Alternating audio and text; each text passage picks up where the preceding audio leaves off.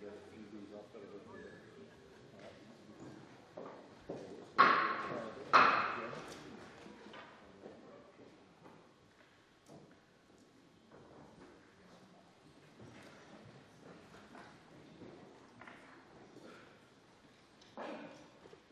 afternoon. The first item of business this afternoon is a debate on motion number 12182 in the name of Nicholas Sturgeon on the Chilcot inquiry. Members who wish to take part in the debate should press the request to speak button now, and I call on the First Minister to speak to and move the motion. First Minister, about 10 minutes. Officer, I want to begin my remarks today with a reminder of the gravity of the subject that we are debating. The US-led and UK-backed invasion of Iraq in 2003 began with a strategy that at the time was dubbed shock and awe. That was perhaps a far more apt description than it was ever intended to be, for the facts of the Iraq war are indeed shocking and they are awful. The cost in human terms has been stark, it has been brutal and it has been heartbreaking. It is estimated that the invasion and the subsequent conflict has cost the lives of around 150,000 Iraqi civilians, and the impact on Iraq's infrastructure and economy has been quite devastating. At the height of the invasion, the number of UK forces involved peaked at 46,000. In addition to the many who suffered life-changing injuries, 179 UK military personnel died, 136 of those from hostile action. Each one of those is, of course, an individual tragedy. Last year, the Royal United Services Institute estimated that the cost of UK military operations in Iraq was around £9.6 billion. However, the true cost of war, any war, is incalculable, most especially to those who have been directly affected. The numbers alone don't even begin to describe the full horror and the true human suffering of the war and its aftermath. Of course, any war will often result in a loss of life and suffering on a scale that we all struggle to imagine. But at the heart of the controversy about Iraq is the fact that the UK was taken to war there on a false pretext. Despite what people were told, there were no weapons of mass destruction discovered, and despite the best efforts of those who took us to war to claim that that war was legitimate, the legal basis of the invasion was at best very shaky and at worst a gross violation of international law. Those who served in Iraq and all those who lost loved ones in the conflict, I think, and I hope we will all agree with this, are rightfully owed and should be given answers to the questions that they have. So too should the general public be given those answers, because the general public, of course, in their millions, voiced opposition to the war. Presiding Officer, the Chilcot inquiry was established almost 6 years ago, and at the time of its establishment, we were told that it would provide those answers.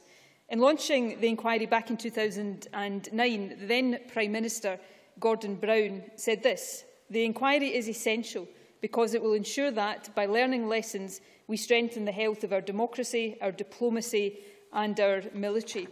Yet, here we are, nearly 6 years on, and there have still been no answers. Now, I understand, I'm sure we all understand, that it is vital for there to be a thorough examination of all of the evidence. But the inquiry has been plagued by delays from the outset, not least and most recently by the so-called Maxwellisation process, whereby those subject to potential criticism are given the opportunity of pre-publication scrutiny of the report and its findings. The Chilcot inquiry's public evidence sessions, and I think it's important to stress this point, the public evidence sessions were completed almost 4 years ago. The public evidence sessions were completed on the 2nd of February 2011. And it's also worth reflecting and reminding ourselves what Sir John Chilcot said at that point. He said then that it would take, and I quote, "some months to deliver his report." Sometime after that, it was clarified that it would take until at least summer 2012. But there was an expectation that publication in summer 2012 is what the public could expect.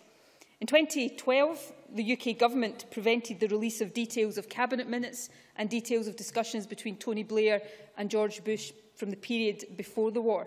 And that same year, Sir John told the UK Government that he would not even begin the Maxwellisation process until the middle of 2013. And then in October last year, the UK Government revealed that that process had still to begin. And then, of course, most recently, last week, we learned that, in Sir John Chilcot's words, Maxwellisation has not been completed and there is, quote, no realistic prospect of delivering the report before the general election in May. I think that is scandalous. I think that is completely unacceptable. Presiding Officer, the view that the Scottish Government takes on this matter couldn't be clearer. And for the record, I just want to make it absolutely clear today. The ongoing delay in publishing the inquiry report is completely unjustifiable, and it should be revisited as a matter of urgency. For as long as that report remains hidden from public view, the suspicion will remain and the suspicion will grow that it is being kept secret because of behind-the-scenes wranglings about its contents. A suspicion that is only fuelled, can only be fuelled, by the extended delay until after the looming Westminster election. You know, the fact that the report might make deeply uncomfortable reading for some of those involved in the Iraq war cannot be allowed to prolong the delay to publication any further. I think it would be quite simply unacceptable for the voters of this country to be asked to vote in a general election, to vote for or perhaps not to vote for candidates who were MPs at the time of the decision to go into war in Iraq, some of them who will have voted for the war in Iraq. I think it's unacceptable that the public do not have the answers to the questions they have before they are asked to cast their votes. We were told back in 2003 by the proponents of war that the invasion of Iraq was needed. It was needed to make us safer. Such was the threat from weapons of mass destruction, which supposedly could be launched at 45 minutes' notice. But nobody could today seriously or honestly claim that the Iraq war has made that country itself, the wider Middle East region, or the world as a whole a safer place. The war's legacy has instead been to usher in a decade and more of bitter and bloody sectarian conflict, including the rise of Islamic State militants as a destabilising force in Iraq and neighbouring countries. In just 7 weeks' time, we will mark the 12th anniversary of the start of the war in Iraq. 12 years ago, this Parliament was still a very young institution. But even then, this Parliament, I think, rose to the challenge of debating the Iraq situation. We did so just 7 days before the invasion commenced, and I was proud, along with many others who are in this chamber today, to be among those who recorded our opposition to the war when the issue was put to the vote that day. The invasion of Iraq was, I believe, a foreign policy blunder of quite epic proportions, the consequences of which we are living with today and which we will live with for many years to come. But, and here's the nub of the matter, we must get to know whether there was more than mere miscalculation involved in that foreign policy blunder. And quite simply, only the full and the immediate publication of the Chilcot findings can help shed light on that. Those responsible for leading the UK to war will have to answer for their actions, but only the full publication of the report will allow them to do that. And with every year that passes, the justifications given for the war look ever more flimsy. But with every day, week and month that passes now, the delay in publishing the Chilcot report becomes ever more glaring, and the need for full disclosure becomes unanswerable. I therefore hope today, Presiding Officer, that this chamber will come together and with one voice demand loudly and clearly that the report and the findings of the Chilcot inquiry are published, and published before the general election in May. In closing today, Presiding Officer, I think it's also important for this chamber to note the enormous and sometimes the ultimate sacrifices that our armed forces give. Whatever the rights and wrongs of individual conflicts, our service personnel and their families deserve, and they have, our full and unwavering support. But in this instance, that support must include providing those who returned from Iraq and the families of those who did not return from Iraq with the answers they deserve, and we must do so without any further delay. For those reasons, I am proud to move this motion in my name.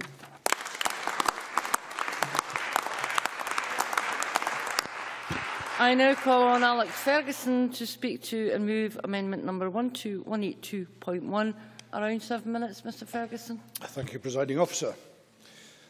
I don't believe for a minute that the date of publication of the Chilcot Inquiry's report is currently amongst the top 10 concerns of the Scottish people.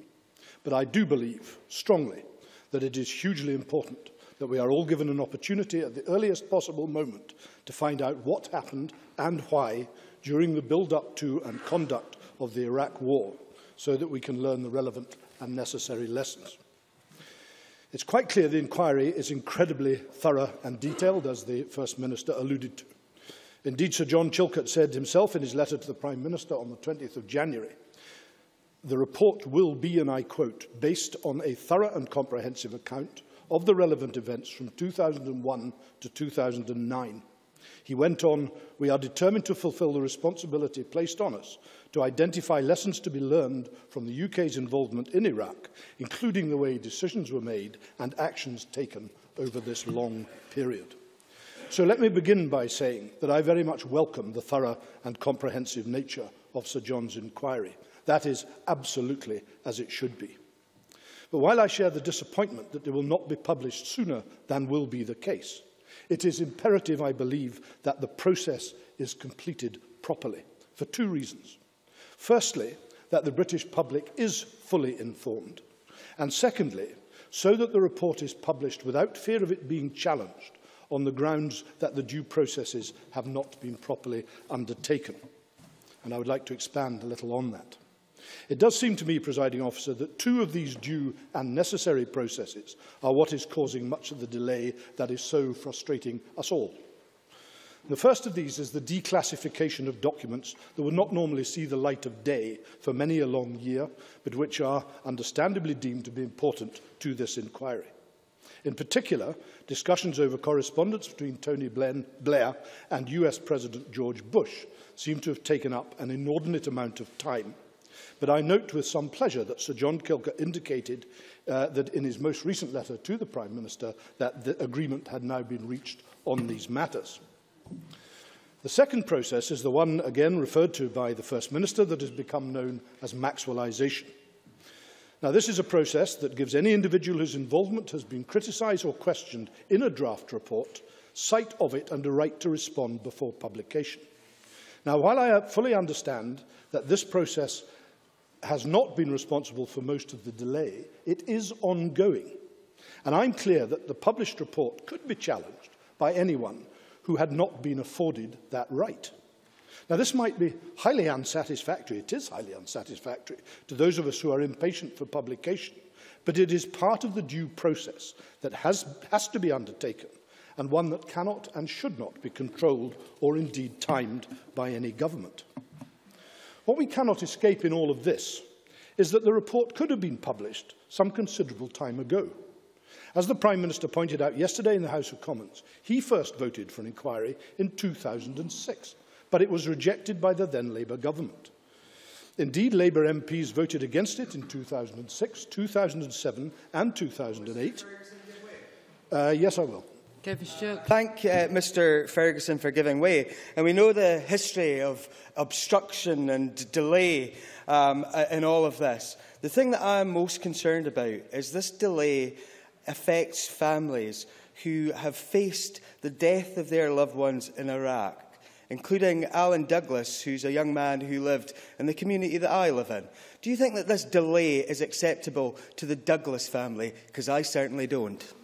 No, indeed, and nor do I. But nor do I think it does his family or anybody else who has been involved in this process to publish a report before the due processes have been fully completed and while it can be challenged. That does nobody any favours. As I was saying, Labour MPs voted against it in 2006, 2007 and 2008, thus delaying the process for at least 3 years. Labour voted against the inquiry. They voted against it being held in public, and as David Miliband, the former Foreign Secretary, said, was big enough to admit in an interview in 2009, Labour got it wrong. But the final point I want to make, Presiding Officer, and this rather addresses the intervention that's just been made, is that this is an independent inquiry. And like it or not, it is not for the Scottish Government, or indeed for the UK Government, to try to somehow strong-arm the publication date of the report of an independent inquiry. If that were to happen, I'll finish this point, if that were to happen, the value of the inquiry being independent would be hugely diminished, and I believe a dangerous precedent would be set for future so-called independent inquiries. In his letter to the Prime Minister of 20th of January, Sir John makes it clear that there is no realistic prospect of delivering his report before the general election in May. I may not particularly like that. I don't particularly like that. But I have to accept it if I want this inquiry and its report to be truly independent, which I do. Closing, Presiding Officer, I do find the government motion before us is somewhat confusing in that it calls first for publication of the report before the general election, and then concludes by asking that the report be published as soon as possible. I will give way. Mark MacDonald. I'm upset that the member seems to be thinking that this is simply about politicians. Kevin Stewart has raised the case of the Douglas family who live in the community that Kevin Stewart lives in, my constituency. They are calling for this report to come forward because they need answers about why their son died, as do other families. This is not just about politics, this is about people. Alex Ferguson. And not for 1 minute have I suggested that it isn't, and I rather reject that inference. People will be best served by a proper inquiry that has undertaken all the due processes that give it total legitimacy, and that is what we need. But that it will be published as soon as possible is what Sir John has said he'll do, and that is what we will support on these benches. Can I just say that in a reply to a written parliamentary question from Rhoda Gant on the 25th of November last year, on the delay in publication of the report of the Scottish Public Inquiry into hepatitis C HIV, Maureen Watt replied as the newly appointed Minister on the 3rd of December, as the member is aware, the Penrose inquiry is independent of Scottish ministers and it is for the chairman, Lord Penrose, to decide on the process and timetabling of that report. If it is good enough for inquiries that are instituted by the Scottish Government, then surely that is the right process for Chilcot. In all honesty, Presiding Officer, I don't really understand why the Government has chosen to debate this today, other than for narrow political reasons. But, as the amendment in my name reflects, I believe the independence of the process has to take precedence over any other factor. That is why we cannot support the Government's motion at decision time, and I move the amendment in my name. Thank you. I now call on Kezia Dugdale. Ms Dugdale, around 5 minutes. Presiding Officer, Chilcot should be published as soon as possible. Today's motion could have been agreed while saving debating time in this chamber for matters that require our urgent attention. The crisis in our NHS, the failure of schools to tackle educational disadvantage, the threat to jobs in the North Sea. Because on this side of the chamber, you will find no quarrel that Chilcot should be published as quickly as is possible. Chilcot must be allowed to publish when ready. There should be no question of any pressure to delay. That the full truth of the decision to go to war and the failings during and after the conflict are fully aired so that they may be learned from and never repeated. In that, we recall, before my own time in this Parliament, this chamber did not vote to oppose the war when it was put before it. However, what we won't support, if we hear it today, is talk of using the Chilcot inquiry as a political tactic. This is too important for that. The report is a matter of national importance, not of nationalist posturing. In the years since the Iraq War, many things have become clear. That the intelligence behind the decision to go to war was wrong. No thank you. That the Iraqi people were let down by failure of post-war planning, and that the price in lives lost was far too high. We have a duty to learn lessons because we owe that to our service personnel, not just those who have given their lives defending us, but those who continue to do so every day. I do hope that, as well as debating the past, this Parliament and the Scottish Government can find more time to debate and deal with the many problems faced by veterans living in Scotland today. When Chilcot reports, we all hope for fresh insights and understanding. But I do hope, perhaps naively, that as with previous inquiries, those who are loudest calling for the report's publication are not also the first to claim it is a whitewash. This report is an opportunity for a deeper understanding, not rerunning political arguments of a decade ago. No thank you. And in a Middle East that is increasingly complex, we surely need that.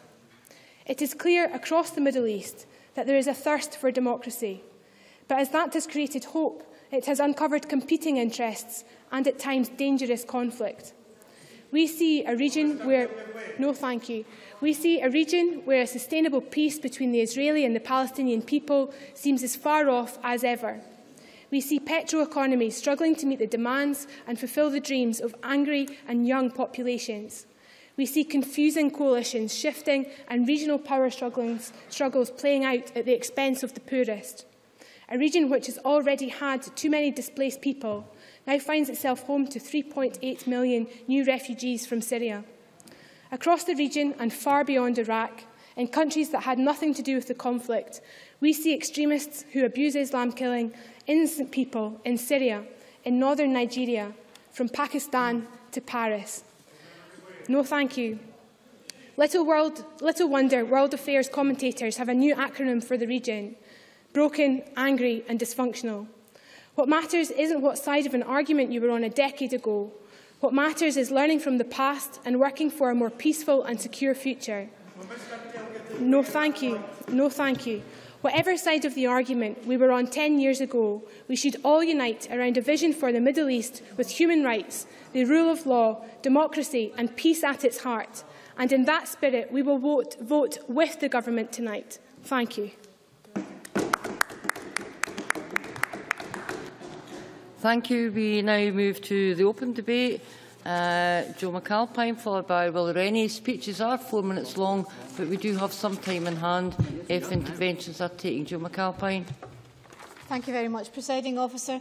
The First Minister today reminded us of the words used by Prime Minister Gordon Brown when he launched the Chilcot inquiry, promising that it would help us learn lessons that would strengthen our democracy. The delay in publication must surely undermine that original promise. The lesson offered by this scandalous delay is a harsh one. Is the health of our democracy, as Mr Brown put it, really served by the impression of tiptoeing around powerful vested interests? In the run-up to the invasion, I was working as the Deputy Editor of the Herald newspaper, and the Herald at that time called for a UN resolution to be obtained before any invasion could even be contemplated. But the paper also strived for a balance, given its long reputation as a journal of record, and it reported the government's case in good faith on its news pages. And I remember the day on which the so-called dodgy dossier was published by the UK government, and the efforts made to present this story with the appropriate prominence and gravity and analysis. So even at that time, even those who opposed the war didn't know how far they were being misled. Parts of the media would, of course, have been gung-ho for the war, whatever the evidence, but other responsible titles were unwittingly pulled into the deception. And, of course, that's before you consider the information that we never got to see at the time, information that we hope Chilcot will reveal. Shortly after the inquiry opened, it heard from one of the most devastating pieces of oral evidence from Sir Christopher Mayer, the UK's ambassador to the US prior to the war. He stated that after a private meeting between President Bush and Prime Minister Blair in April 2002, Mr Blair's rhetoric began to reflect the idea of regime change. Yes. He also claimed that military preparations for war overrode the diplomatic process. This seemed to be confirmed by Tony Blair when he appeared before the inquiry the following year, and the tone of his evidence suggested that regime change was indeed what motivated him. Worryingly, however, crucial evidence was withheld, as has already been mentioned, in particular the correspondence between Blair and Bush in the run-up to the war. This very special relationship was key to how events unravelled. Blair gave Bush credibility at home and abroad, and that a Labour government would lend the camouflage of credibility to the neoconservative extremists around Bush beggars belief. The inquiry was extensive, we know that, with the last witness giving evidence in 2011, but the extensive wait is completely unacceptable. In addition, many members of the public will be surprised to learn that we are apparently being made to wait to allow those criticised in the report to scrutinise it, make comments and demand changes, the practice referred to earlier as the Maxwellisation process. It was, of course, so named after the late Robert Maxwell took a civil legal action against the Department of Trade and Industry when it found in an inquiry that he was not a fit and proper person to lead a public company, and it said so in his report. As subsequent events proved, the DTI was right. How ironic that Maxwell is now coming to the aid of Mr Blair, who many now believe was not a fit and proper person to lead a country. But the wider point, the one which we must address in the interests of the health of our democracy, is this. How did he get away with it? Yes. What was it about the system of government in Westminster that allowed these calamitous decisions to be taken in secret? And in the spirit of the cross-party consensus, I would just like to mention one piece of Chilcot evidence that many members of the Cabinet, the Labour Cabinet, were actually excluded from decision-making, which is why I welcome the fact that Labour are supporting the government motion today. Chilcot must answer all these questions, and for truth's sake, voters must see it before passing judgment on the Westminster system and Westminster politicians this May. I now call Willie Rennie to be followed by Christina McKelvey. Thank you, Presiding Officer. This is yet another occasion on which the First Minister's party and mine have been united on the issue of Iraq.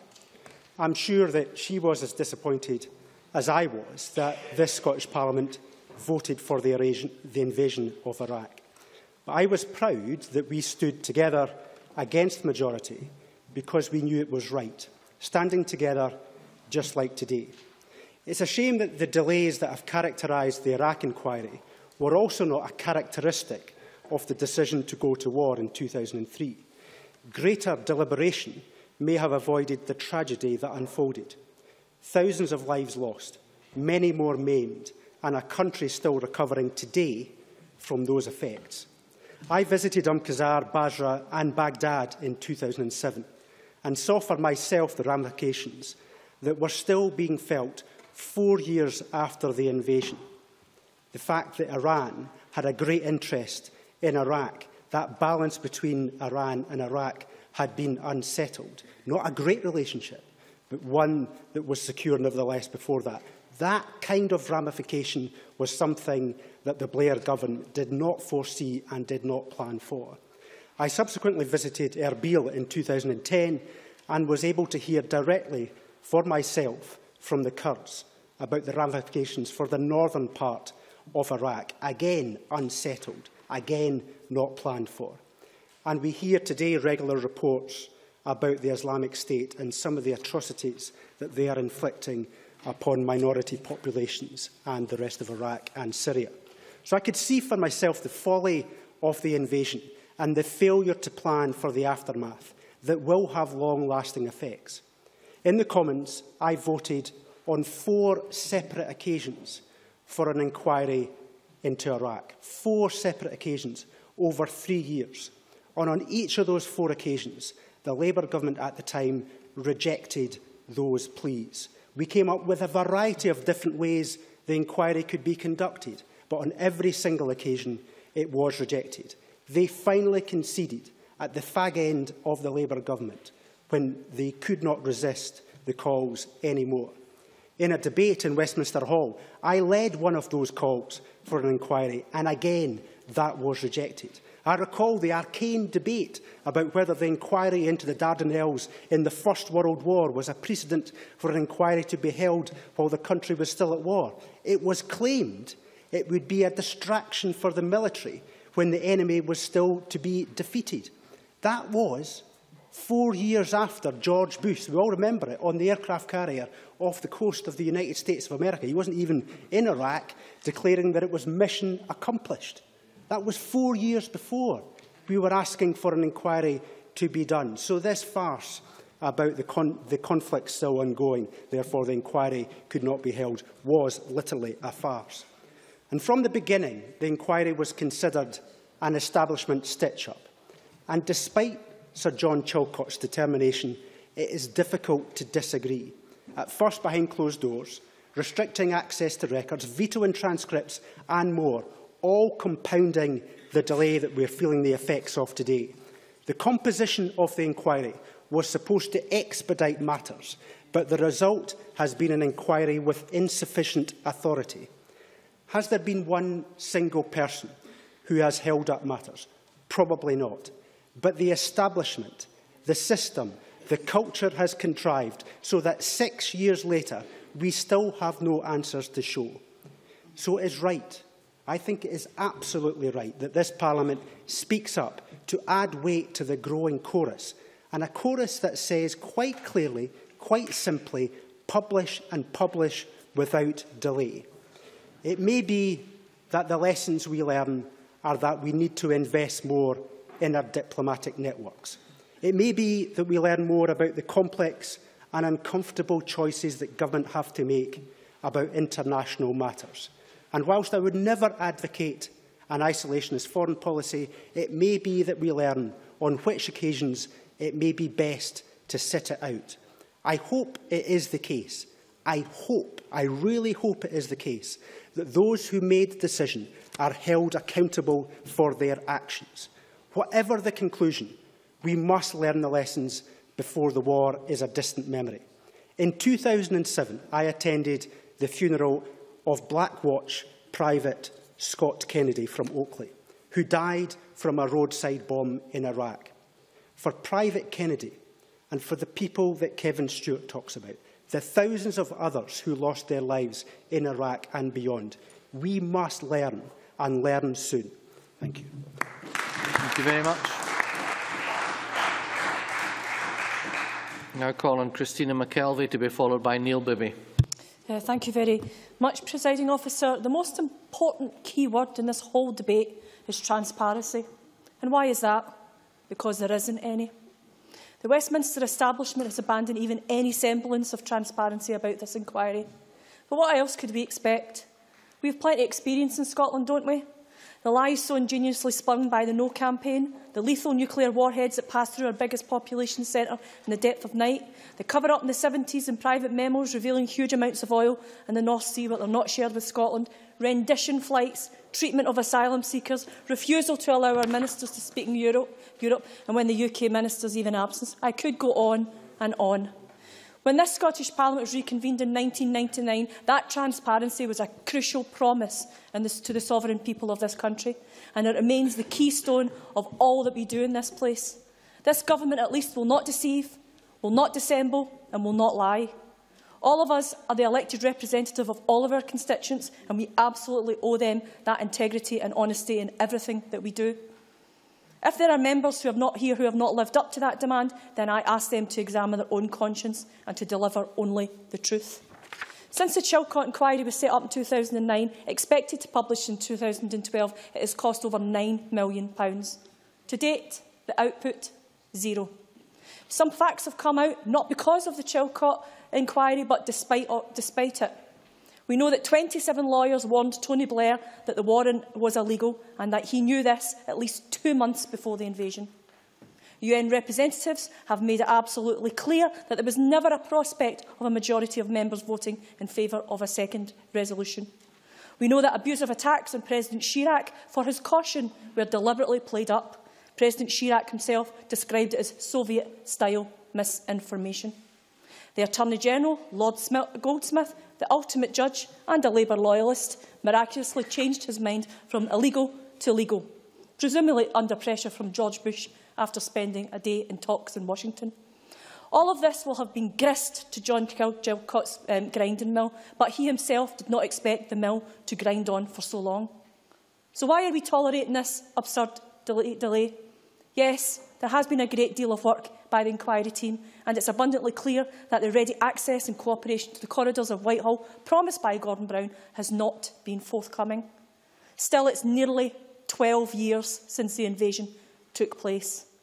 There is a limit to the public's patience and that of the families who have lost loved ones in this illegal and immoral war. People who I have stood with in George Square in silent remembrance with the family of Rose Gentle, her and her daughters. People like that. People mentioned by Kevin Stewart today. People mentioned by Willie Rennie today. It would be too convenient for Tony Blair and several other key figures to keep quiet. Mr Blair never wanted the inquiry anyway. It is convenient to leave a lingering impression that it's all John Chilcot's fault for taking so long. Convenience serves David Cameron's case well too, as he moves to the general election. John Chilcot's report has long passed the stage of acceptable delays and thoroughness of the final product. Lord Hurd even said this is becoming a scandal. Our own First Minister has described the notion of going into a general election without the report being published in full as intolerable. Like many people, including the families, I want to know that this report is being so conspicuously withheld, apparently by nameless Whitehall mandarins. Chilcot was foolish enough to sign what amounts to a non-disclosure agreement so he cannot publish without government approval. So much for his independence then.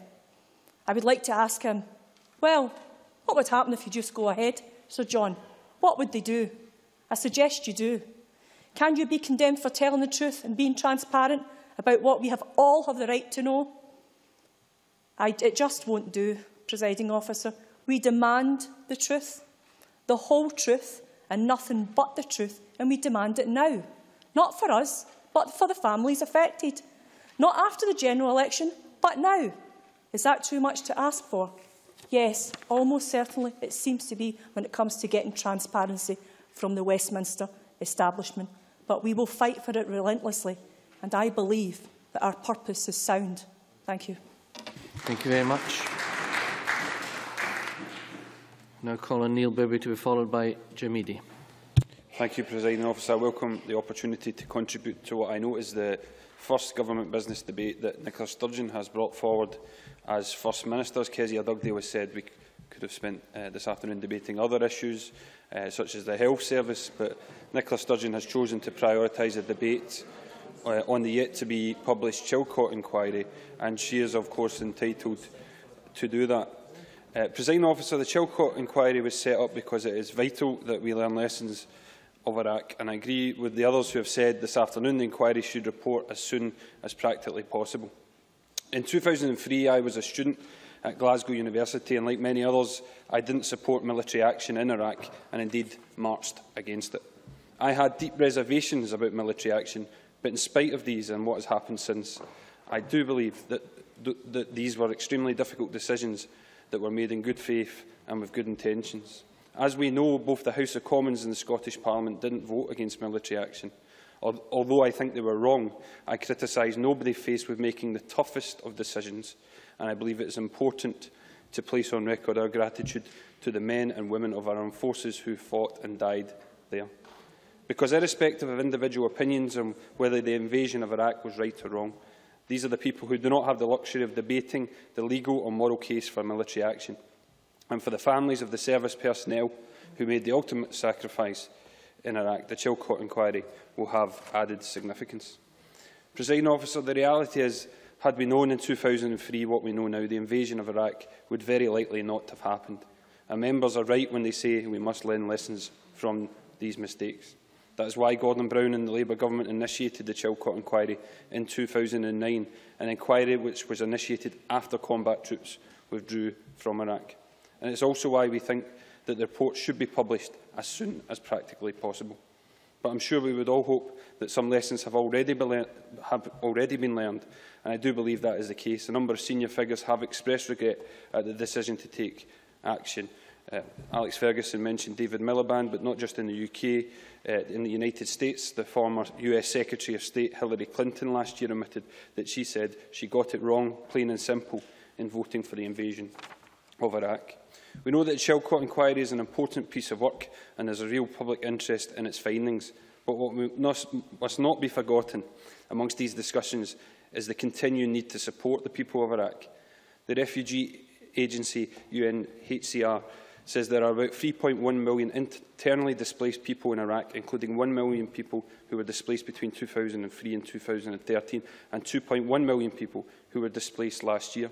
Just this week, we've seen reports of thousands of Iraqis living in extreme poverty and running out of money altogether after fleeing fighting and settling in the south of the country.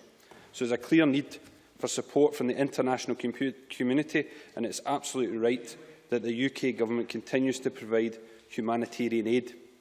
The people, the people of Iraq cannot afford for the current needs to be lost in the discussion of these past mistakes. We know that the conflict continues to affect a number of countries, Sunni and Shia in the Middle East, including Iraq. These are, of course, not just challenges for the international community. Iraq's future is best served by an inclusive and united government.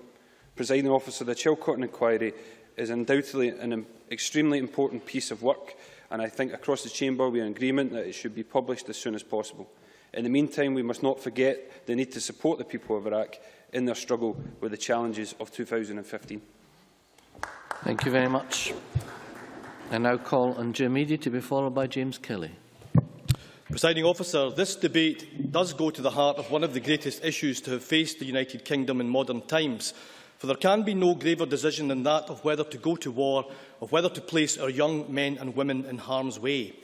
The purpose of the Iraq inquiry was to shine a light on all of the circumstances leading up to the Iraq invasion, to understand what lay behind the decisions that were taken, to assign responsibility for the mistakes that were made, to hold those who made them to account, and to learn the lessons for the future. The First Minister quoted the then Prime Minister Gordon Brown, who said the inquiry is essential because it will ensure that by learning lessons we strengthen the health of our democracy, our diplomacy and our military. Who today in this chamber or in the country can doubt that the UK's democracy, diplomacy and military have been damaged by the decisions that were taken? Who now doubts that the trust between the UK Government and the people has been broken and that that trust has yet to be restored? Who can deny that the UK's standing in the world has been diminished by the actions of its government? Weapons of mass destruction were the basis on which the case for war was predicated. Tony Blair told the House of Commons, Saddam's weapons of mass destruction programme is active, detailed and growing, and it is up and running now. That claim was not true. It was the United Nations Weapons Inspector, Hans Blix, who referred to weapons of mass disappearance. He said it was like surgery intended to remove something malignant, finding that the malignancy was not there. The dossier, based on the findings of the Joint Intelligence Committee, contained a number of allegations, none of which to this day have been proven or substantiated. Among these were the claims that Iraq had an ongoing nuclear programme, that WMD programmes were concealed and well funded, and that chemical and biological weapons could be deployed within 45 minutes. These claims were echoed in the tabloids as they sensationalised the information and framed Iraq as a direct threat to the people of the United Kingdom. For example, the Sun's headline proclaimed, "Brits 45 minutes from doom." Yet it was Major General Michael Lawrie who said in his evidence to Chilcot, "We knew at the time that the purpose of the dossier was precisely to make a case for war, rather than setting out the available intelligence, which, to quote his words, was sparse and inconclusive." The motion in the name of the First Minister quite rightly makes reference to the human casualties of the war, but it is now clear that a major casualty of the conflict was the truth itself. Many believe, and this is a point that Joan McAlpine touched on earlier, that Blair was intent on war in order to bring about regime change, illegal under international law, but something which he and the neoconservative administration in the White House wished to bring about, indeed were determined to bring about. Clare Short, who left the Blair government over Iraq, said that Blair's actions were an honourable deception. But there are millions of people throughout our world who now believe them to have been a deliberate deception, and a dishonourable one at that. Only the publication of Chilcot will allow us to know the truth of what actually took place. The Chilcot inquiry should publish its findings in the earliest course The families of the fallen and the people of this country expect and deserve no less. Thank you very much. I call on James Kelly to be followed by Christine Graham. Thank you, Deputy Presiding Officer. I want to support the Government motion, specifically the call for publication of the report as early as possible. However, I agree with the sentiments of some of the other speakers in this debate, in that if you look at some of the issues facing us in Scotland, the growing crisis in Scotland's accident emergencies, the youth unemployment that blights so many of our communities, and the college cuts that deny access for many to get into the courses that they want to enter. I think the Government's time would be better used with these issues than using it in an exercise, no thank you, in an exercise to support the SNP's general election campaign. On the no thank you, no thank you. On the issue of the Iraq war itself, all wars are controversial, and there's no doubt that the war in Iraq was very controversial. As others have stated, it was supported not only by the Scottish Parliament but also by the UK Parliament. But some who voted in favour of that have since acknowledged that they regret the decision, and indeed they feel it was a wrong decision. The reason there has been such controversy over Iraq was because of debate over the basis of the decision to go to war and whether that was a correct decision or not. Obviously, in addition to that, you then have lives lost and substantial costs to the country. So from that point of view, the Labour Government was correct to set up the Chilcot inquiry. But it is important that that inquiry... No, thank you. It is important that that inquiry is independent, that it does run through its due process. However, I do agree with the sentiments of those who express extreme frustration at the amount of time that the report... No, thank you. That the report has taken to publish. I think we need the report published as soon as possible. And the reason for that is that those who lost loved ones in the conflict, those military personnel who fought in the conflict, and also who suffered injury in the public, and also the public, because it's an issue of great public interest throughout the UK, need answers, not only on the decision to go to war, but on how the conflict was actually waged.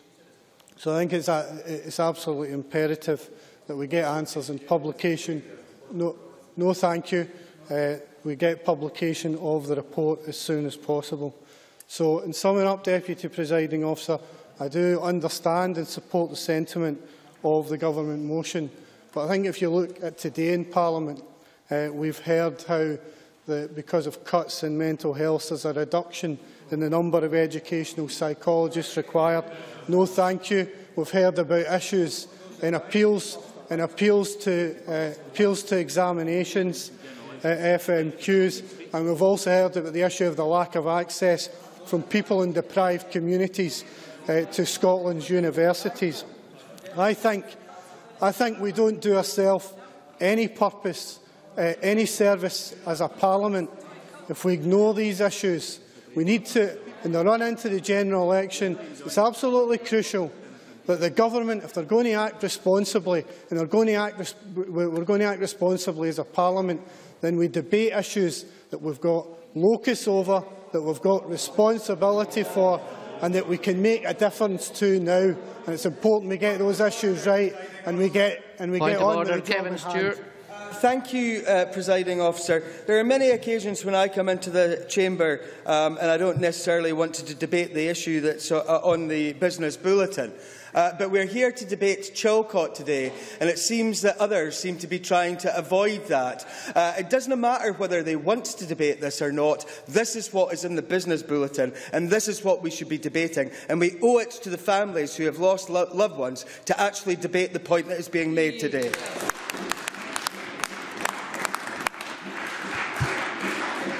I thank you for your point of order, Mr Kelly. I'm afraid, Mr Stewart, it is not a point of order, notwithstanding, but you have made your point.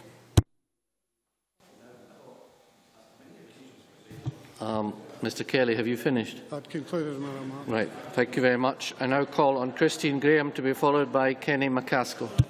Thank you, Deputy Presiding Officer. I don't want to dispute with the Presiding Officer, but I've no doubt the reason why members on the Labour benches don't want to talk about the Chilcot inquiry is because it impacts on past Labour governments. That's the real reason, and that's a disgrace when the whole of Scotland and the whole of the UK and beyond is entitled to know the truth of what happened then. And like Neil Bibby, I marched against the war, not in our name. Many people did it. And the dogs on the street knew there were no weapons of mass destruction. They knew it was about regime change. They knew it was a Blair and Bush cohort together discussing how they could do it. They knew that.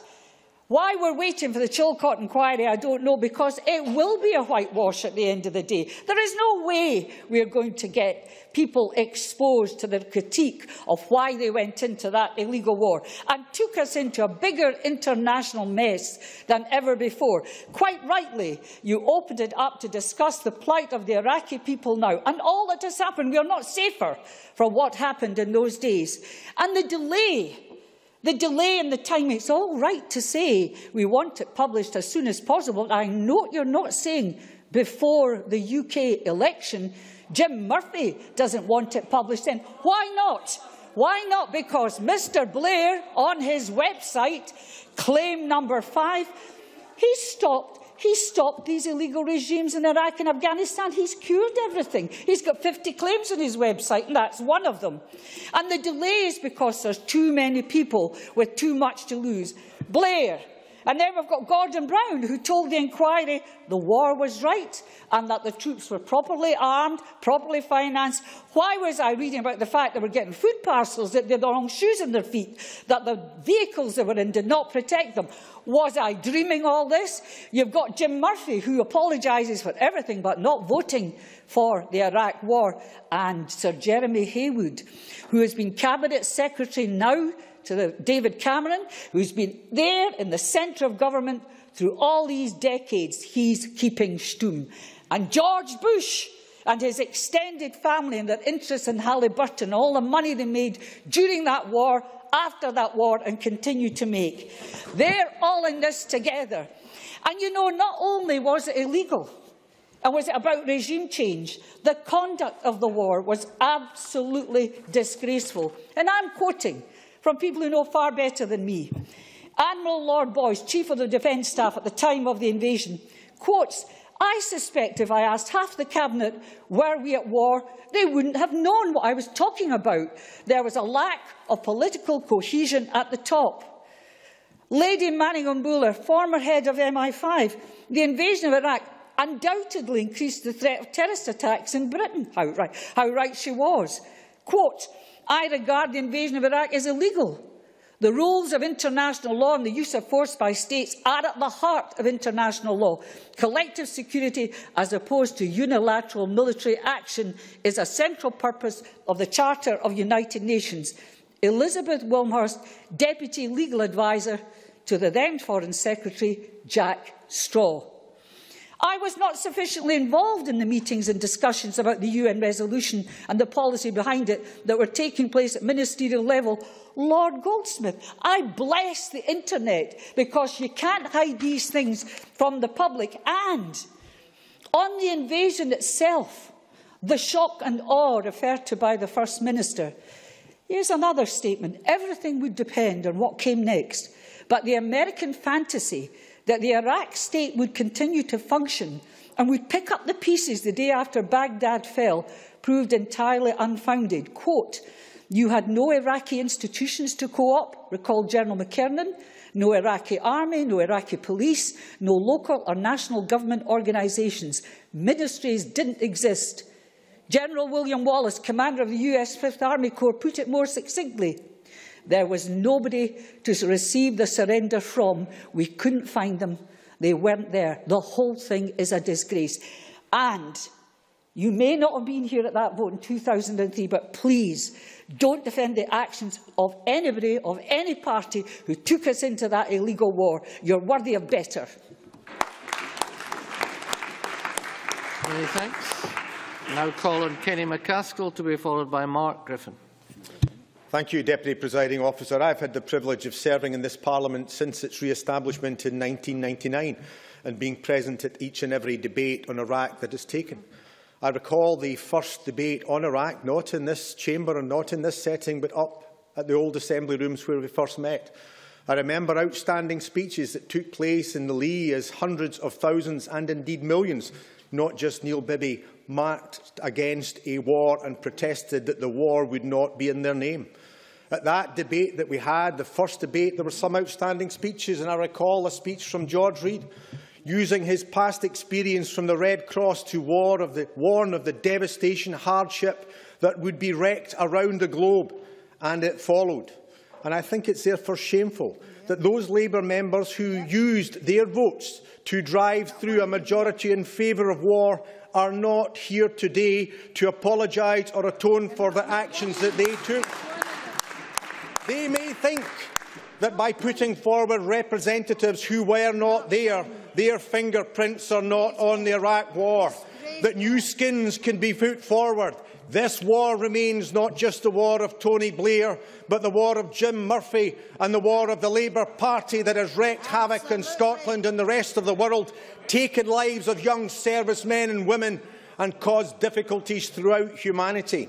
But there are two particular points that we have to deal with. All wars, by all means.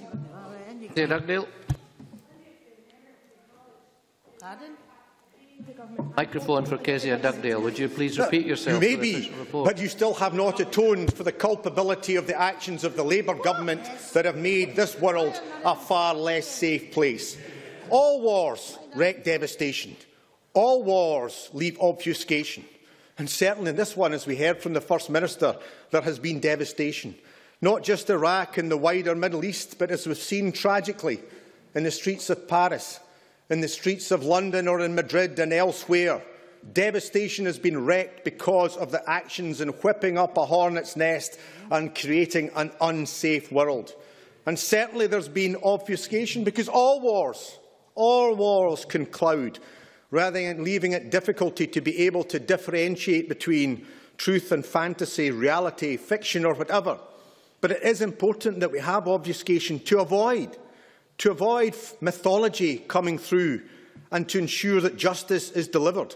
We do need to ensure that we nail the lie that this was a war to deal with weapons of mass destruction when it was known before, during and after.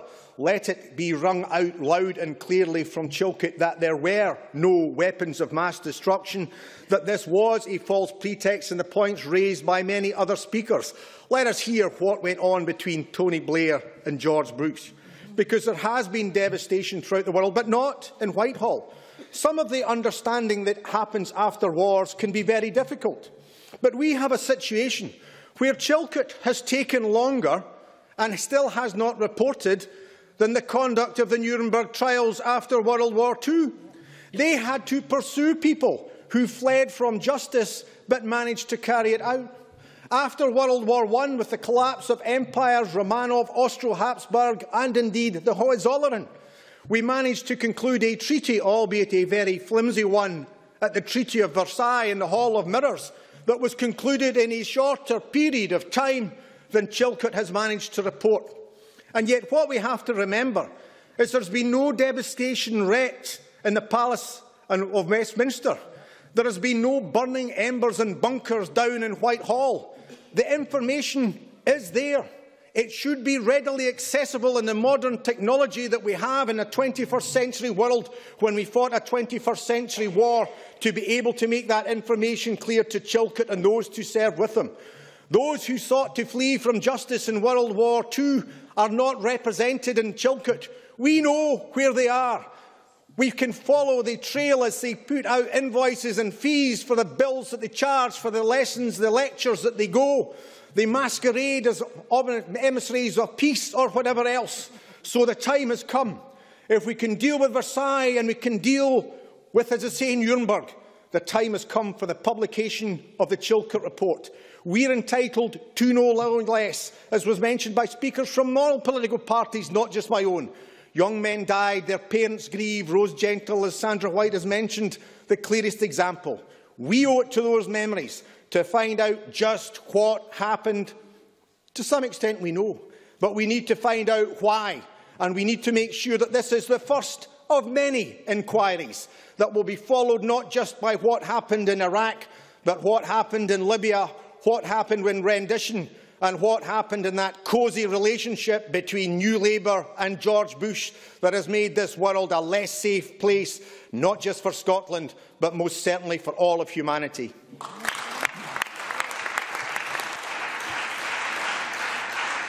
Thank you very much. Now call on Mark Griffin, to be followed by Chick Brodie.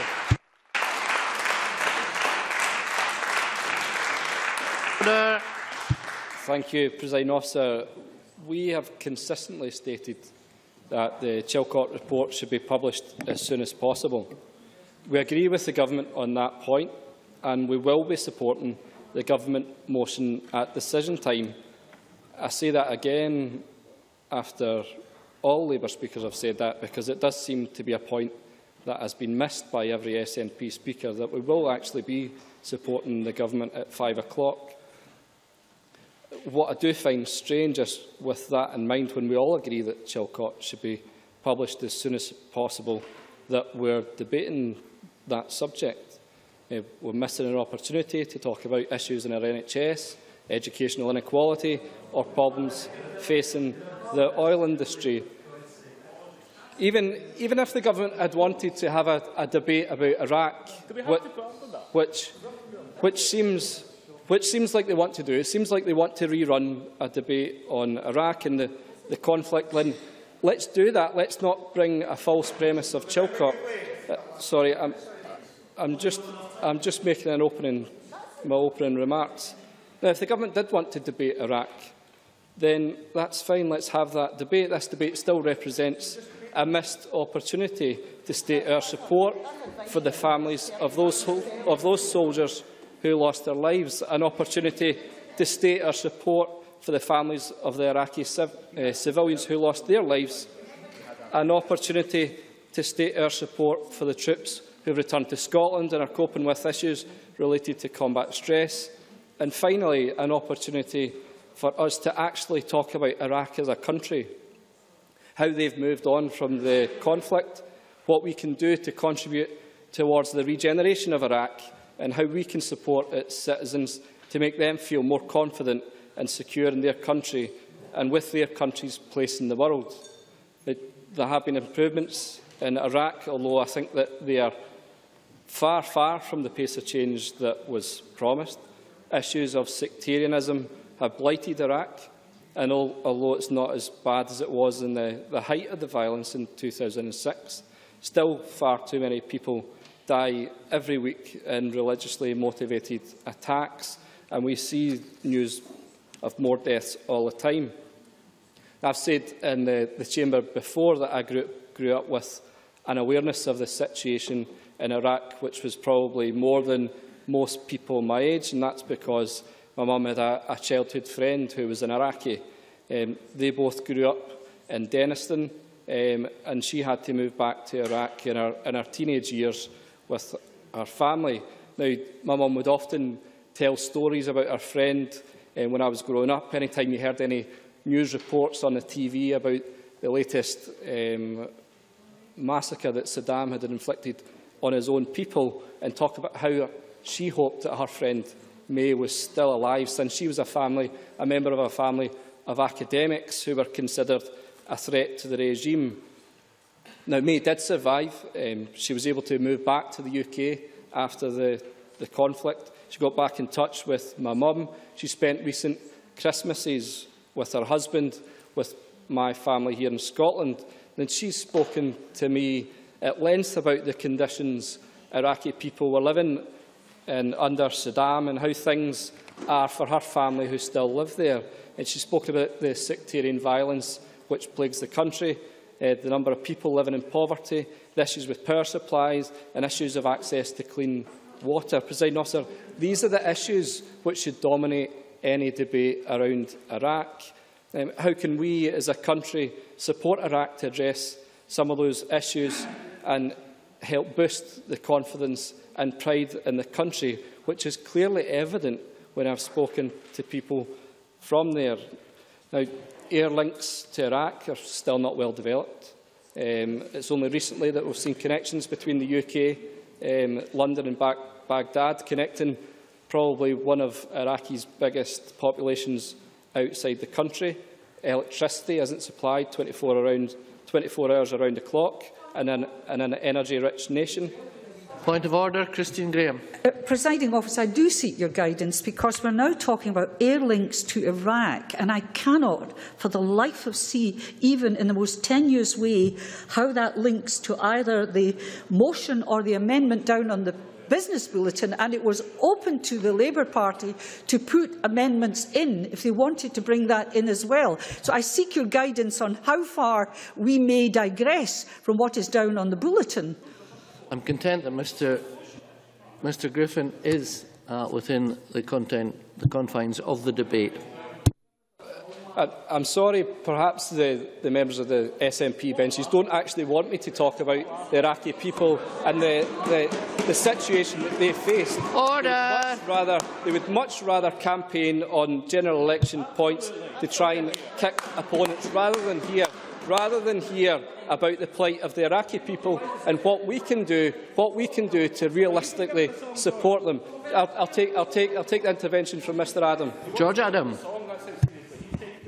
The member told us much about his family influence with the person that his mother knew that was from Iraq. With that background, does he personally believe the Labour Party were right to invade Iraq all those years ago? As you draw to a close, please, Mr Griffin.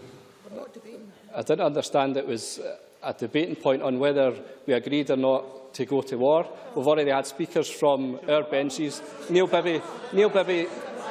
Apologise, Mark. You have to apologise. Neil Bibby spoke about his experience in marching against the war. I personally didn't support the war. I'm not going to apologise for a vote that took place when I was still at school. So I would rather talk about the personal experience.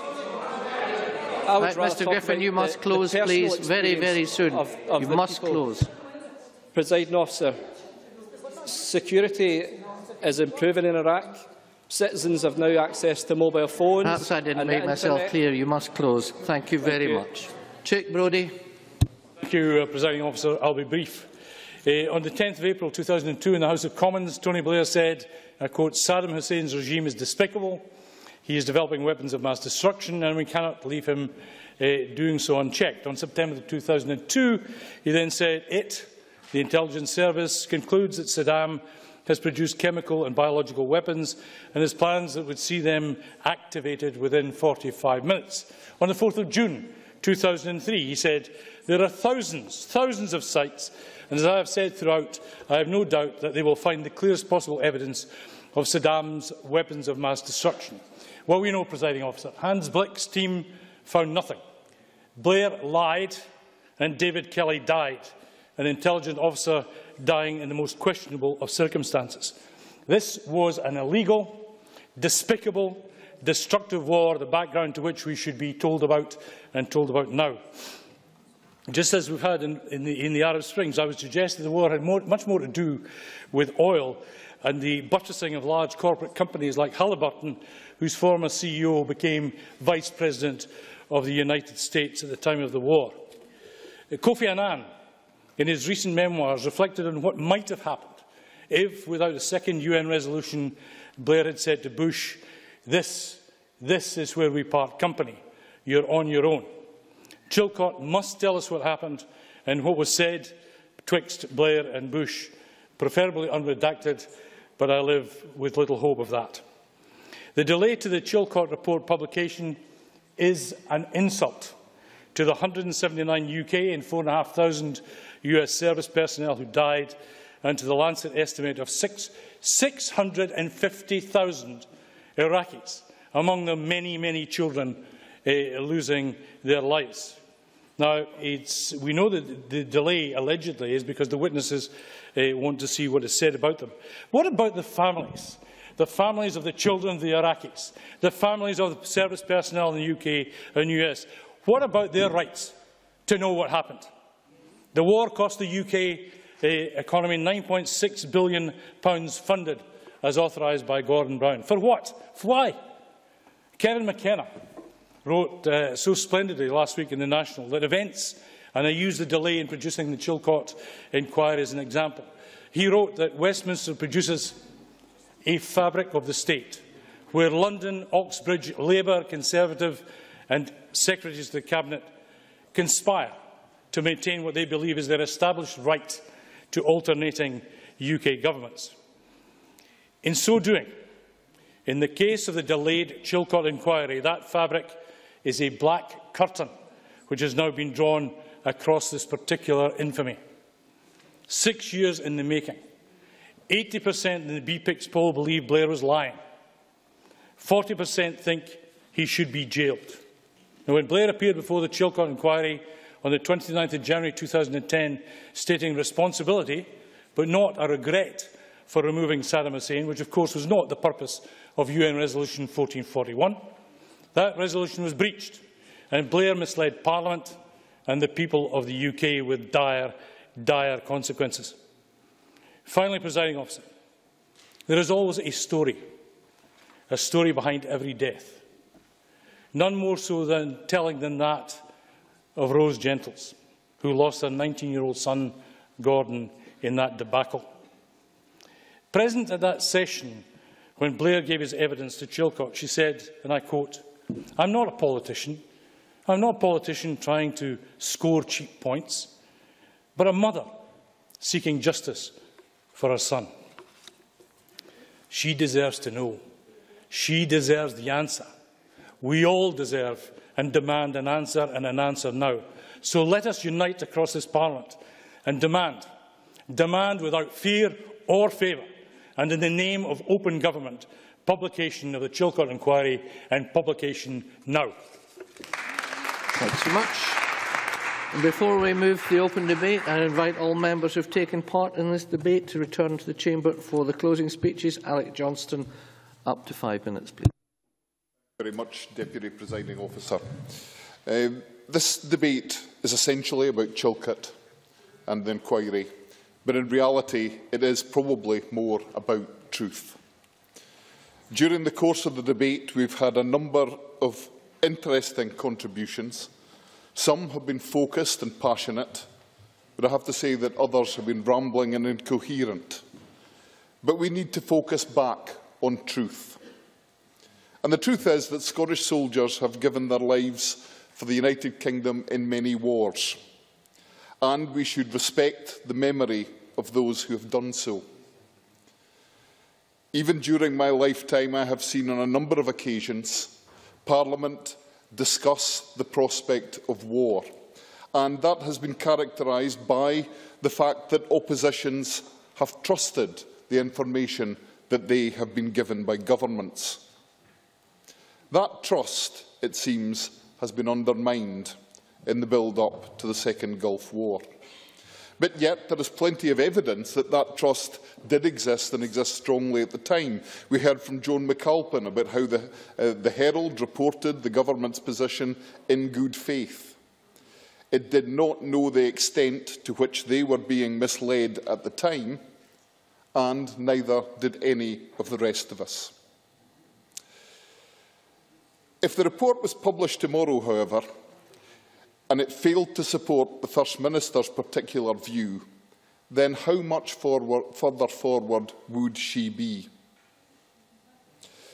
Many during this debate have prejudged the outcome of the inquiry.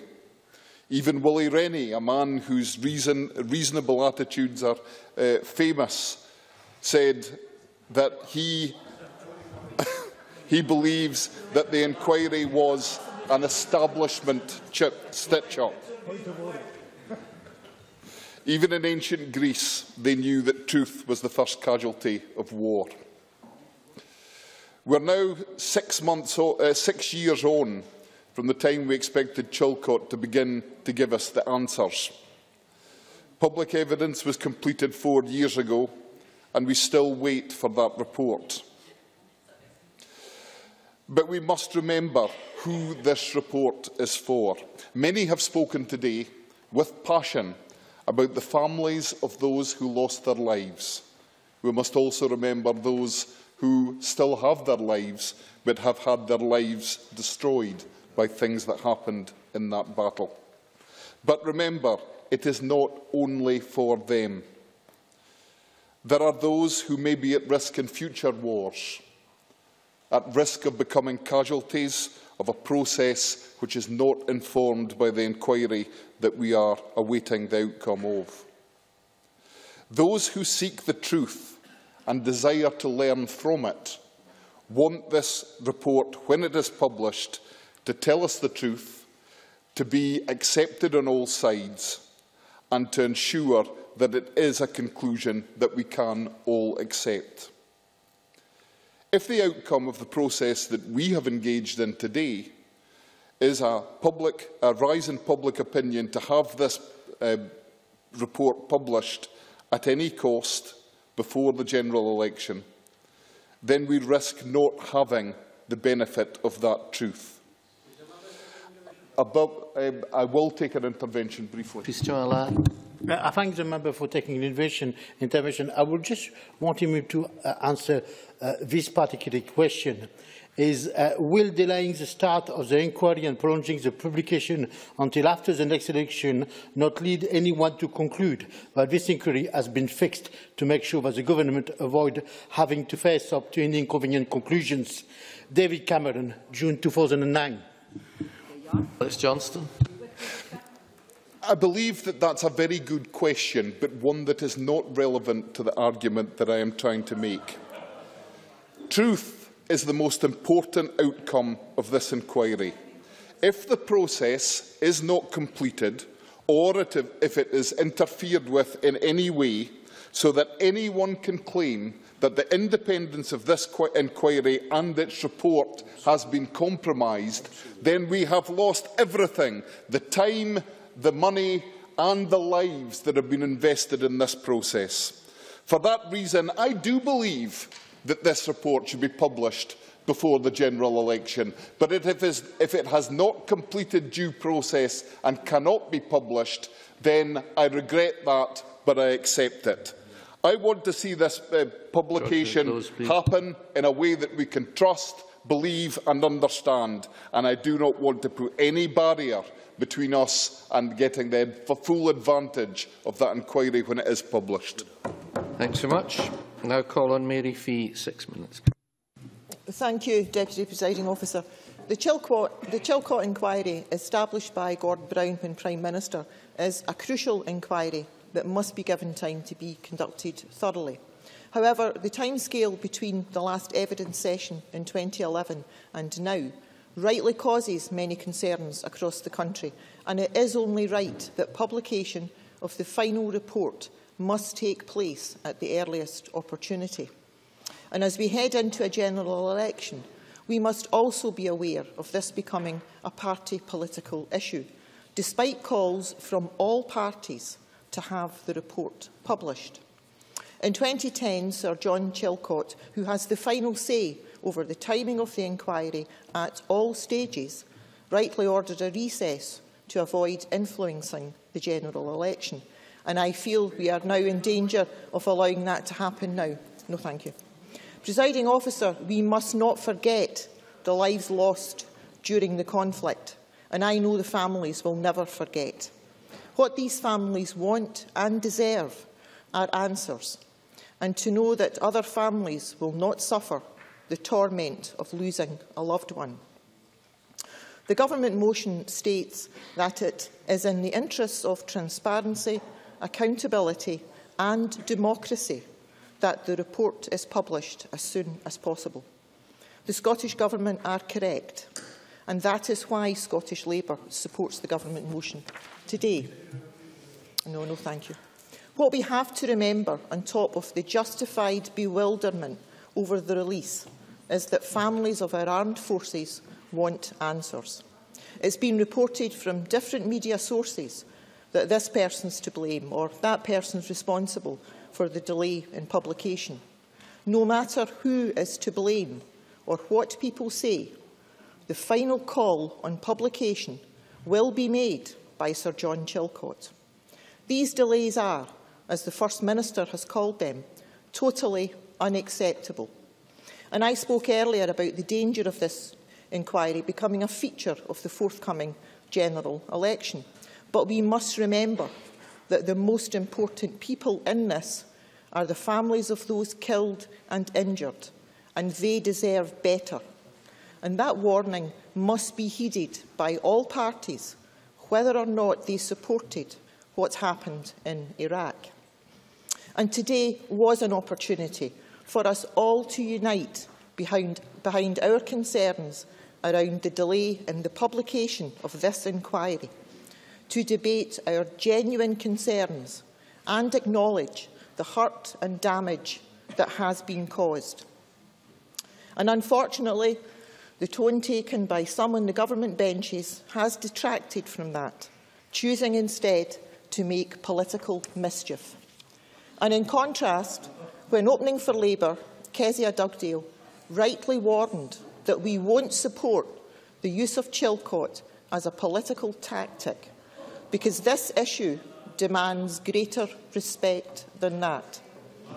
Kezia Dugdale also spoke about the things that have become clear since the Iraq War, that the intelligence was wrong, that the Iraqi people were greatly let down by a failure of post-war planning, and the price in lives was unacceptable. Mark Griffin and James Kelly talked about this afternoon about being a missed opportunity for the Parliament to debate matters that we do have influence over. Mark Griffin also recounted how a long-standing family friend, an Iraqi woman, moved back to Iraq before the war, and how his mother feared for her friend living under the regime because her family were educated and therefore a threat. We also heard of the humanitarian impact, sectarian violence, poverty and problems with the infrastructure. The promise of improved infrastructure was a promise not delivered to the Iraqi people. Neil Bibby spoke of poverty and access to food, much of this related to the displacement of the Iraqi population. The UNHCR reports that about 3.1 million people are displaced, with 2.1 million of those people fleeing in the last year alone. This devastating crisis needs to be addressed. We cannot have a rerun of what was witnessed in the run-up to the 2003 war. Presiding Officer, not a week goes by where we don't hear about the continuing terrorism that is occurring in the Middle East. The situation in Syria and Iraq and the assault by ISIL presents the region with further problems, and the international community must unite to support the country to be an inclusive and united nation with a government that represents all of its people. The Chilcot inquiry should allow us as a nation to learn from our mistakes, and I do recognise that the majority of public opinion was against the intervention in Iraq.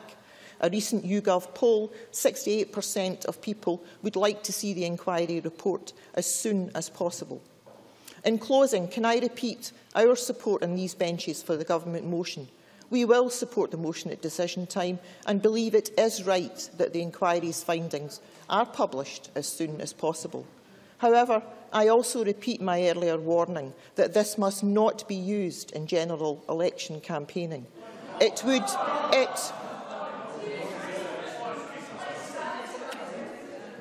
would be disrespectful to the dead, the injured. Order! It would be disrespectful to the dead, the injured, their families and the Iraqi people. Thank you. Thanks very much. Now calling Keith Brown to wind up the debate on behalf of the Government. 8 minutes, please, Mr Brown. Thank you, Presiding Officer. I suppose the last remarks really lead us back to the point of why is this debate important. The First Minister said when she spoke that this is a very grave subject, and indeed it is. But some of the reasons why it's important are, first of all, because there is nothing wrong with holding elected representatives to account. That's part of the democratic process. Democratic responsibility is extremely important, and disdain for democratic accountability, I think, is wrong. This is the third general election that will take place since the Iraq War happened. The third general election. In a democracy, the ability of citizens to have faith in and scrutinise the processes and decisions of the government is extremely important. It's also important because the Chilcot inquiry has become a very central element in the public's ability to know the truth of what happened at that time. It's also important that we should have a fearless investigation, and it should not be hamstrung in seeking to protect very powerful people. There's an old saying in the legal profession, I understand, that says, "Let justice be done though the heavens fall." And I would say that we should let justice be seen to be done though the heavens fall, or even reputations of some individuals may fall. And it's important, most of all, Labour seem to have forgotten this, whether it's talking about, during this debate, the NHS, educational psychologists, various other things, anything but the subject in front of us. It's important to remember the 179 souls who died during that conflict, serving their country from this country, as well as the tens of thousands, hundreds of thousands of Iraqis who died as well. They should remain in our minds. Of course, it's perfectly legitimate we should discuss an issue like this. And those people and their families are entitled to ask why they were asked to do what they were asked to do. We know that they weren't told at the time. It was weapons of mass destruction that were only 45 minutes away from the UK. That was the case that was made in a dossier that itself can best be described as a weapon of mass deception. They all saw that for service personnel, ours is not to reason why, ours is but to do and die. That cannot be the limit of the service personnel's human rights. They have obviously explicitly forsworn the right to object to, refuse to do what they are asked to do in a democracy. They do as an elected government asks them to do, even if they think their political masters are stupid or venal or naive. They have to do what they are asked to do. But they, more than anybody else, surely have a right to know the arguments, the processes, the reasons and even the deals that were done before they were sent to put their lives in danger. And one thing that's occurred to me thinking about this over the years is I try to imagine how service personnel would have felt, having been told that Saddam had these weapons of mass destruction, having seen friends die in the pursuit of that conflict, having seen comrades being disabled by their injuries. How did they feel? What would be more horrifying to them was to find the weapons of mass destruction or to find out there were no weapons of mass destruction, having seen the carnage which had preceded that point.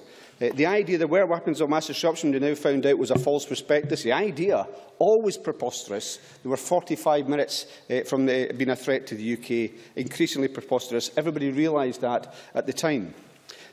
Our service personnel, though, to come back to them, they're individuals. They're very often characterised, as was done disgracefully during the debate in the referendum last year by people like Ian Lang. They're not all of the same mind. They're individuals. They have different views on things.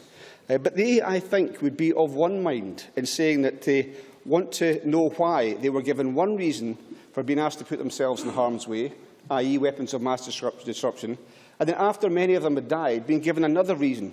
Regime change was the excuse, the fig leaf that was used after the war to try and justify some of the actions of people. And I hope that is a fig leaf that Chilcot will remove when eventually it reports. And who wants these answers? Why do we discuss these issues? Well, we've heard from some of the contributions from others. Rose Gentle wants these answers. Is that wrong? You know, should she be waiting to have another debate on a health service or an educational psychologist? Does she not have a right to have her views represented in this place as well?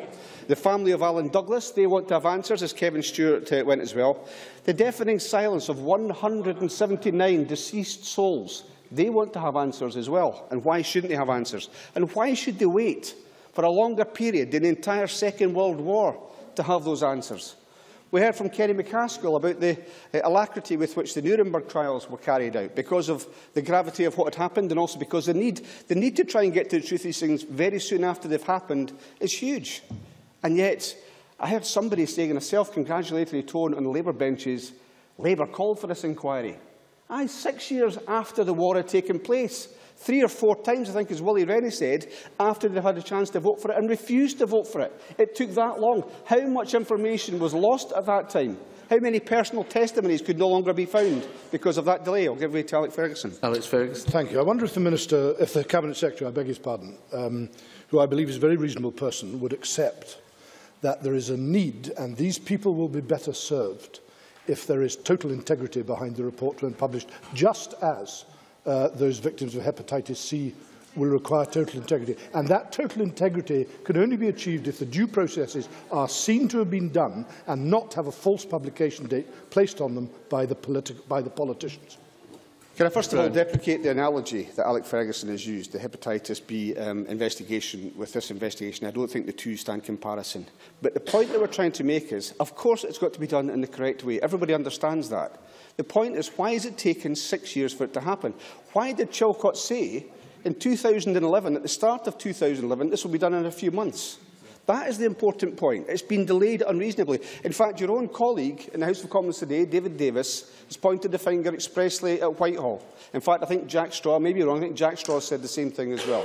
So they're saying there is something going on which is delaying this process, other than the Maxwellisation process that we've heard about. So something is delaying this, and it's a scandal. And what I'd like to have seen, to be honest, from Alec Ferguson, is some higher priority attached to the needs of those that either have people that have died and their families, or those that have been injured, well, than some of the things about process. I think it's far more important that some urgency should have been shown in the UK Government's handling of this. And that's not happened, and that's unfortunate. In closing, I believe it's very important for this Chamber and for the Scottish Government to note the huge and sometimes the ultimate sacrifice that our armed forces give in the preservation of our safety and security. And whatever the rights and wrongs of individuals, there is absolutely no doubt that our service personnel, as the First Minister said, and their families deserve our complete support. I should just say, though, that we betray rather than serve the interests of those if we try to sweep this under the carpet or endlessly avoid debating it, as has been suggested by some others. In this instance, the support that we should provide must include providing those who returned and the families of those who did not with the answers that they deserve, and we must do so without further delay. And for those reasons, I am proud to support the motion in the First Minister's name. Many thanks.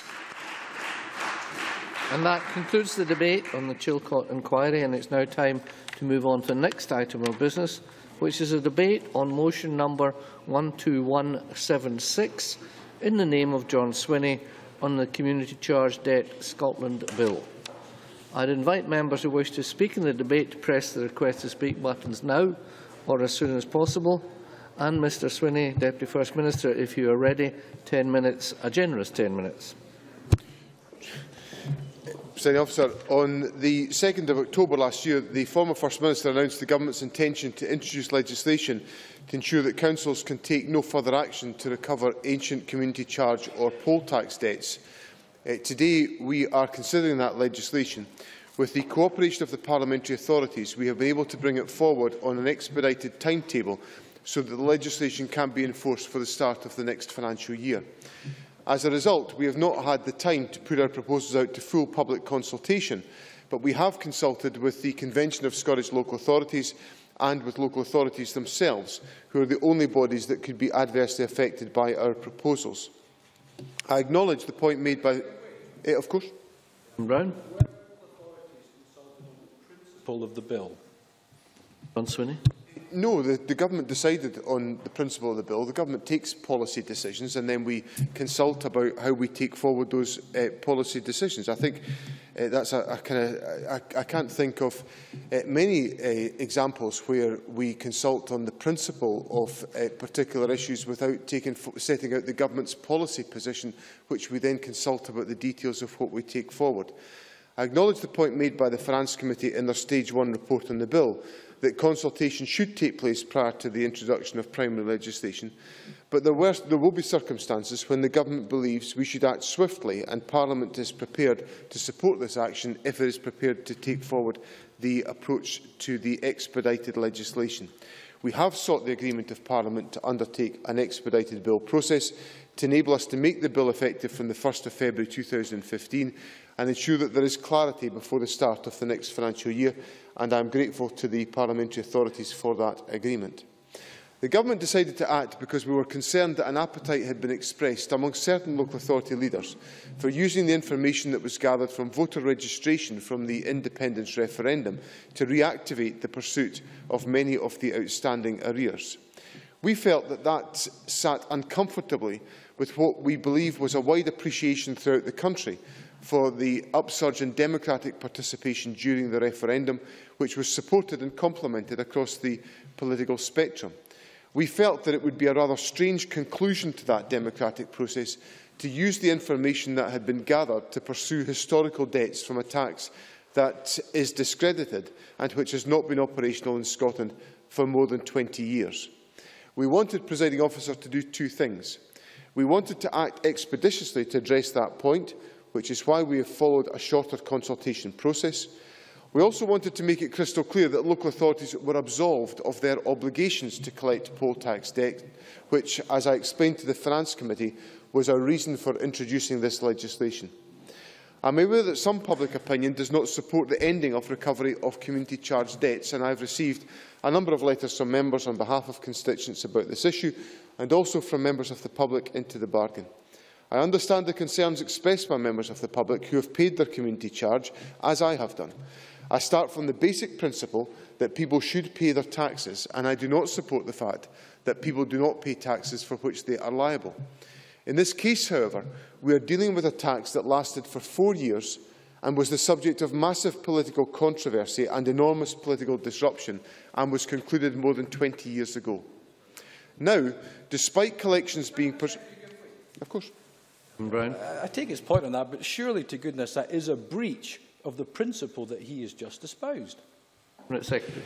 It's not a breach of the principle that I've espoused, because if Mr Brown looks at the data that is available to Parliament, and let me just look, for example, at one particular example. Let me take Angus Council, for example. Angus Council ceased to collect any community charge arrears in 2008-09. That was the last time any community charge arrears were collected. But Angus Council declared that there were £3,627,000 worth of uncollected poll tax debts still in existence in Angus. Now, the point that I'm making here is that a tax which was in existence for 4 years, was the subject of massive political controversy and ended more than 20 years ago, is now incapable of being collected. Well, there's one local authority example I've given. I can give other examples in Falkirk, in the Western Isles, in Shetland, in Orkney. No poll tax debt collected in recent years. So I simply illustrate that to make the point that the poll tax fell into disrepute at the time, and significant periods have elapsed where there is no practical proposition or practical capability of collecting anything like a substantial proportion of the arrears that are existing. So the Government is taking a practical step to remedy that particular point.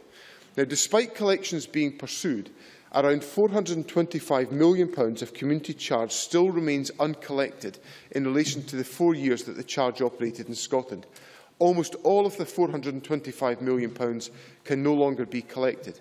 In the 20 years which have passed since the community charge was abolished and replaced with the council tax, many people have moved home, moved away from Scotland, even married, changed their name, or even sadly deceased. They could not now be traced and linked to a debt. Even if a person could be traced, if no attempt has been made to recover outstanding arrears from a debtor within the last 20 years, then the local authority cannot pursue the debt any further.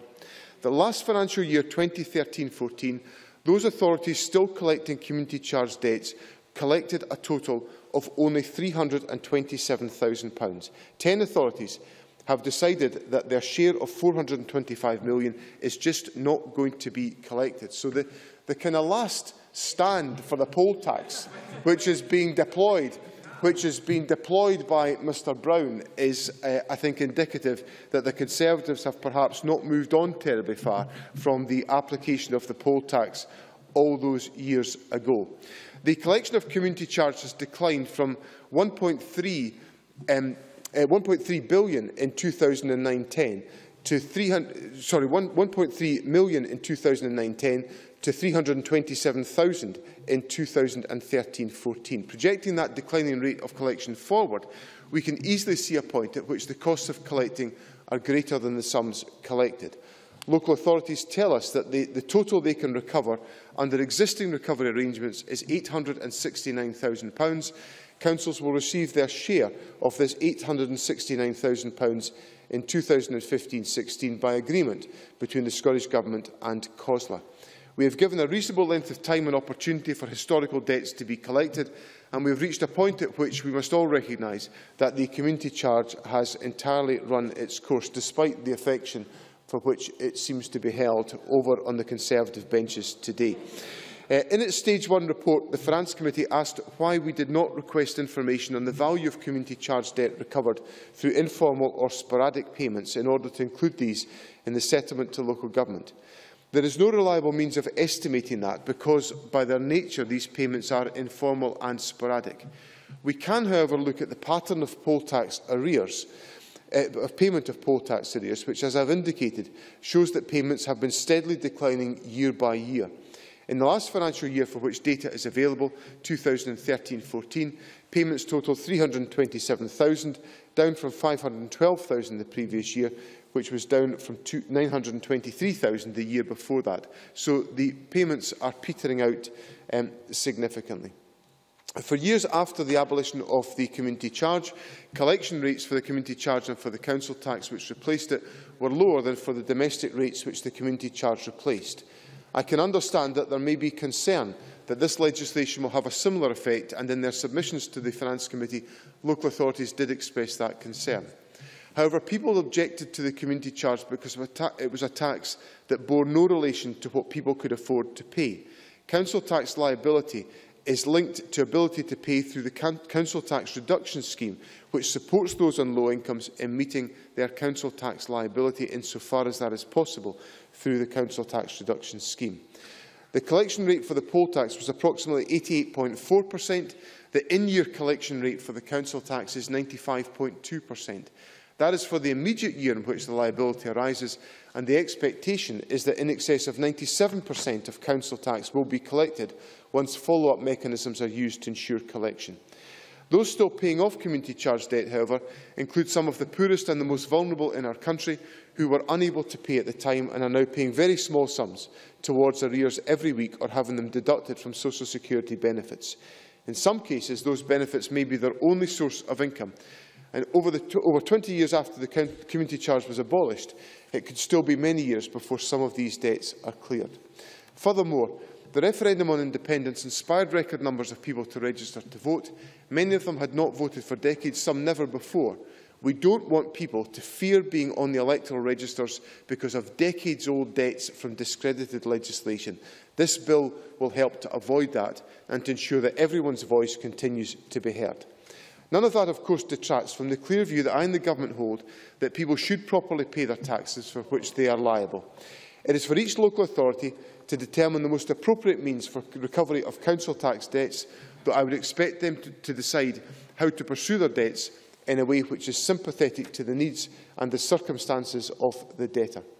This bill is one step which the Scottish Government is taking to make local taxation fairer. The independent commission we are establishing in partnership with local government to examine fair alternatives to the current system of council tax is another. Many members of the public have written to their MSPs, to the First Minister and to me, pointing out that they had paid their poll tax even though they disagreed with it in principle and despite whatever hardship that may have caused them.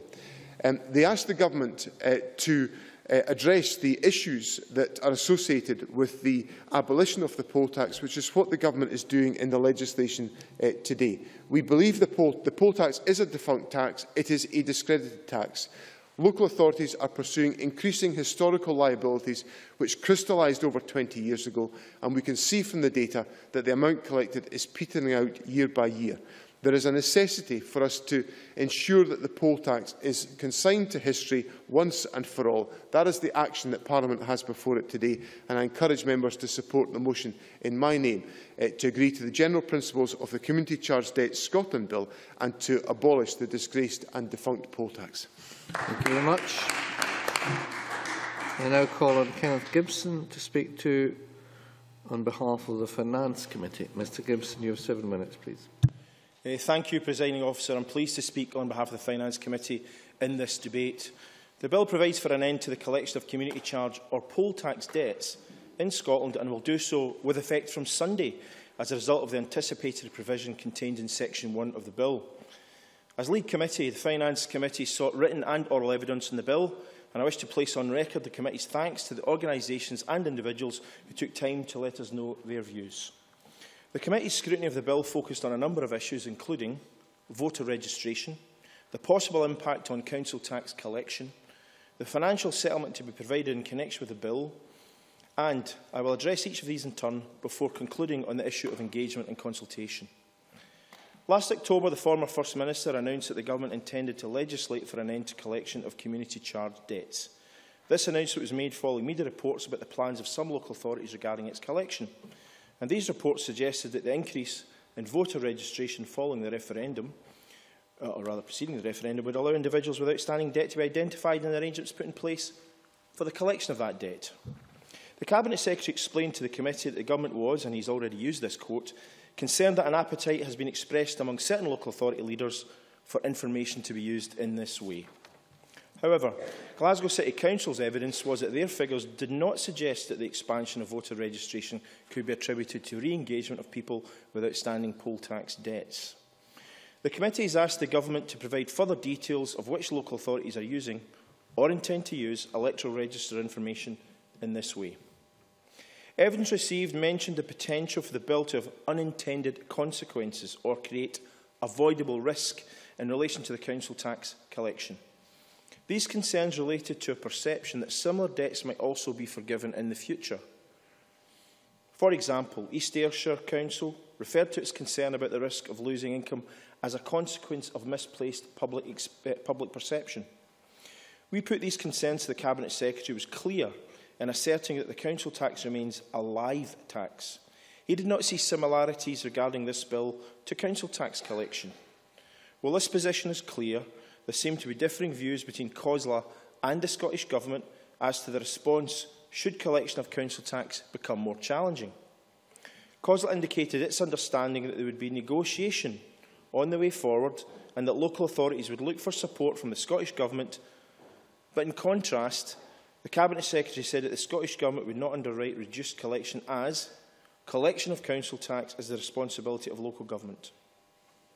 Turning to the financial settlement, the headline figure for outstanding community charge debt in Scotland is, as we know, £425 million, and the financial settlement provided for in connection with the bill is £869,000.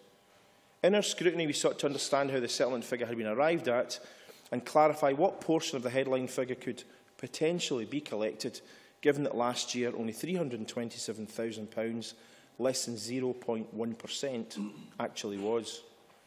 Obviously, in the 22 years since the poll tax was abolished, many of those to whom debts might apply will have died, emigrated or moved away, so the sum available to collect will be considerably smaller, albeit unknown, than the headline figure.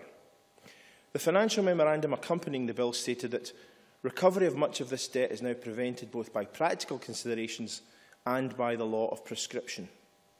In relation to community charge debts, a 20-year prescription period applies with two conditions needed for a debt to prescribe. These are that no claim has been made by the creditor in court and that the debtor has not acknowledged the debt. We sought to understand how it could be assessed that community charge debts had been prescribed or not. Dundee City Council explained that it depends on whether there had been contact and the date of the warrant. Noting that the community charge ceased to have effect more than 20 years ago, it was also explained that local authorities may have re-warranted the debt. In seeking to agree a financial settlement, it is understood that the assessment was based only on the value of debt that could be recovered under existing arrangements. In doing so, no account was made of informal or sporadic payments.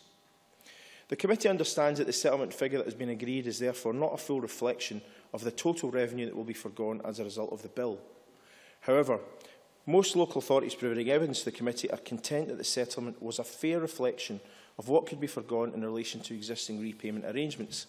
Indeed, 10 local authorities have already ceased collection of their own volition, and Falkirk has not collected anything in the last 12 years, despite having a book debt of over £5 million.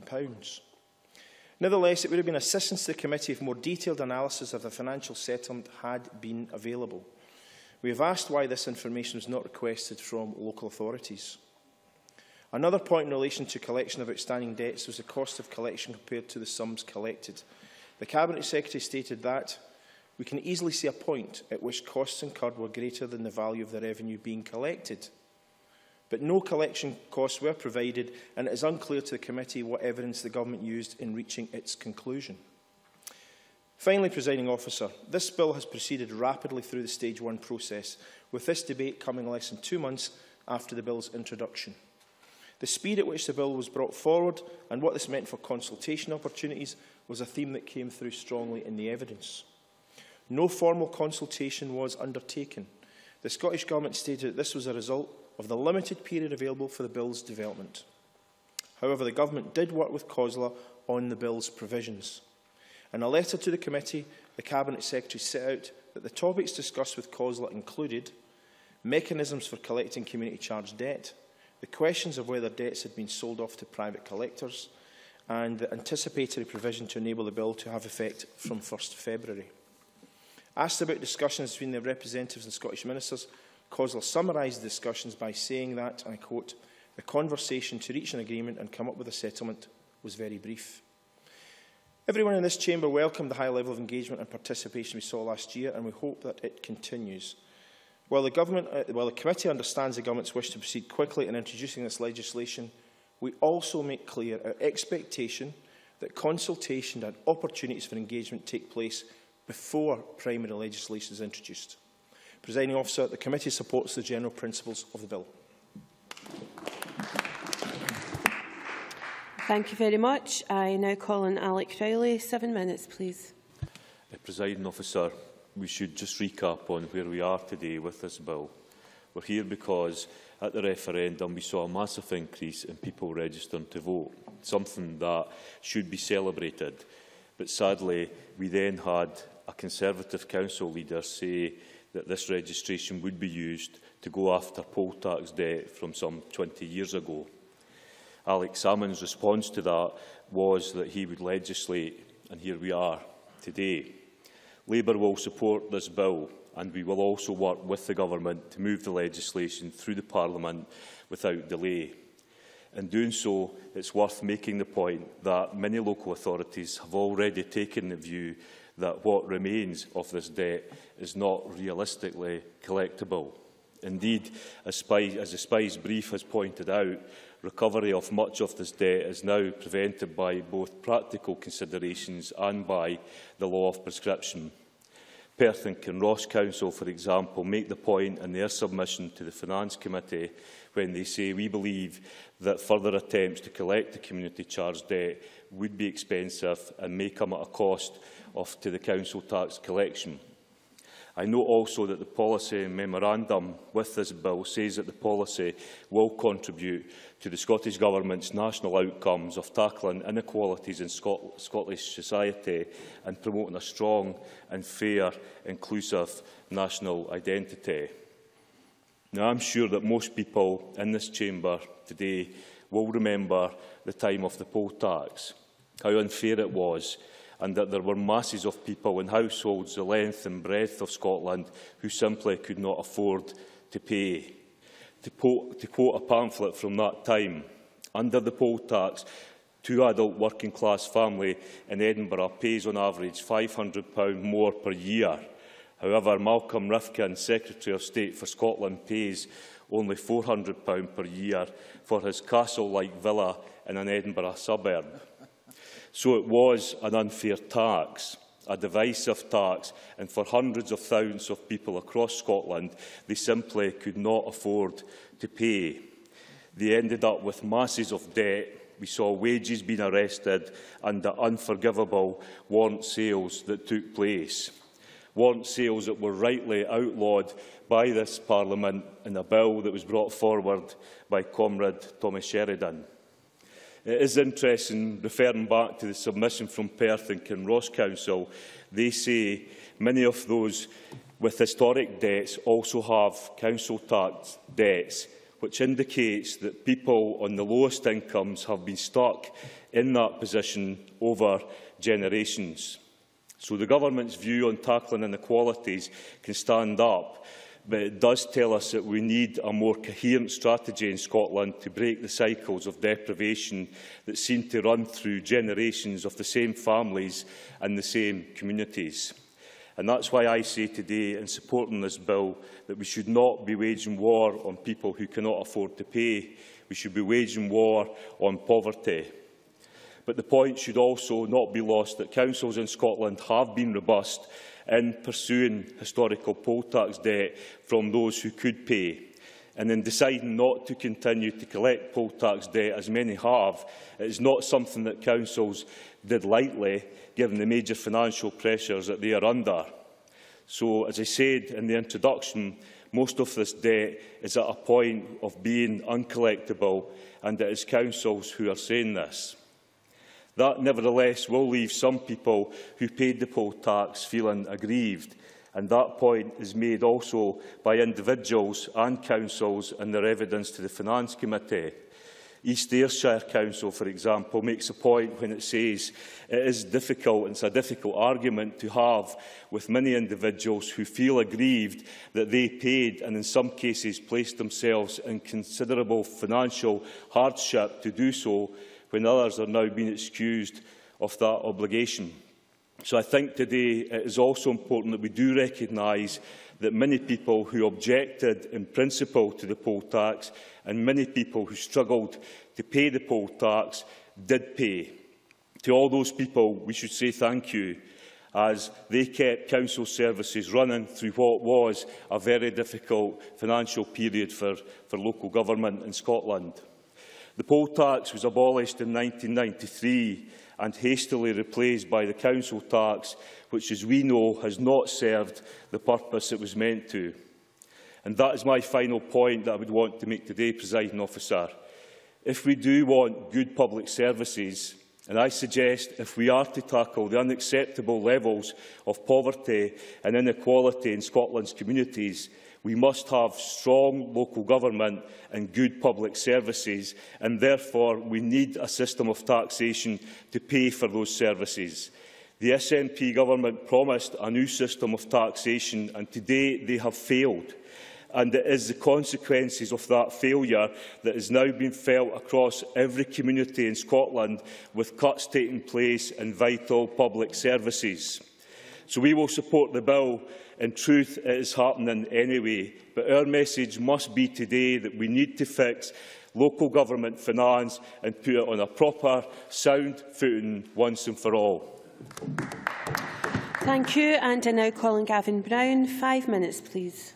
Thank you, Presiding Officer. It probably won't come as a great surprise to learn that we will not be supporting this bill at decision time today. But we don't do so for any great affection or love of the community charge, as Mr Swinney, I think, rather lazily suggested. We don't do it because we have yet to catch up. We do it on reasons of principle and reasons of pragmatism, Deputy Presiding Officer. The principle outlined by John Swinney himself. He has said it so many times in this chamber that people should properly pay taxes for which they are liable. What he hasn't said before in this chamber is that that only applies to taxes with which he agrees, or taxes which, in his view, are live. I'll give way to John Mason. John Mason. I thank the member for giving way. I wonder if he would accept that there are other principles at play here, for example, mercy. Gavin Brown. Well, and let's throw another principle in then, Mr Mason. The idea that you may have two people who both disagreed vehemently with the community charge, but one of them paid it and made financial sacrifices in order to do so. Another who may well have been able to pay it, but didn't do so through reason of choice. But the first has to pay, and the second, thanks to this government, does not. There are a number of principles at play, but it is the Scottish Government, I will give away just one second, that says that people should pay the taxes for which they are liable, but that has been broken, and it will ring hollow, I have to say, when Mr Swinney or other finance spokespeople from their party say it in the chamber in future. But I'll happily give way to the Cabinet Secretary. Now that we're collecting, in the last financial year for which data is available, £327,000, and there's £425 million outstanding, would Mr Brown care to share with Parliament his proposals for collecting the remainder?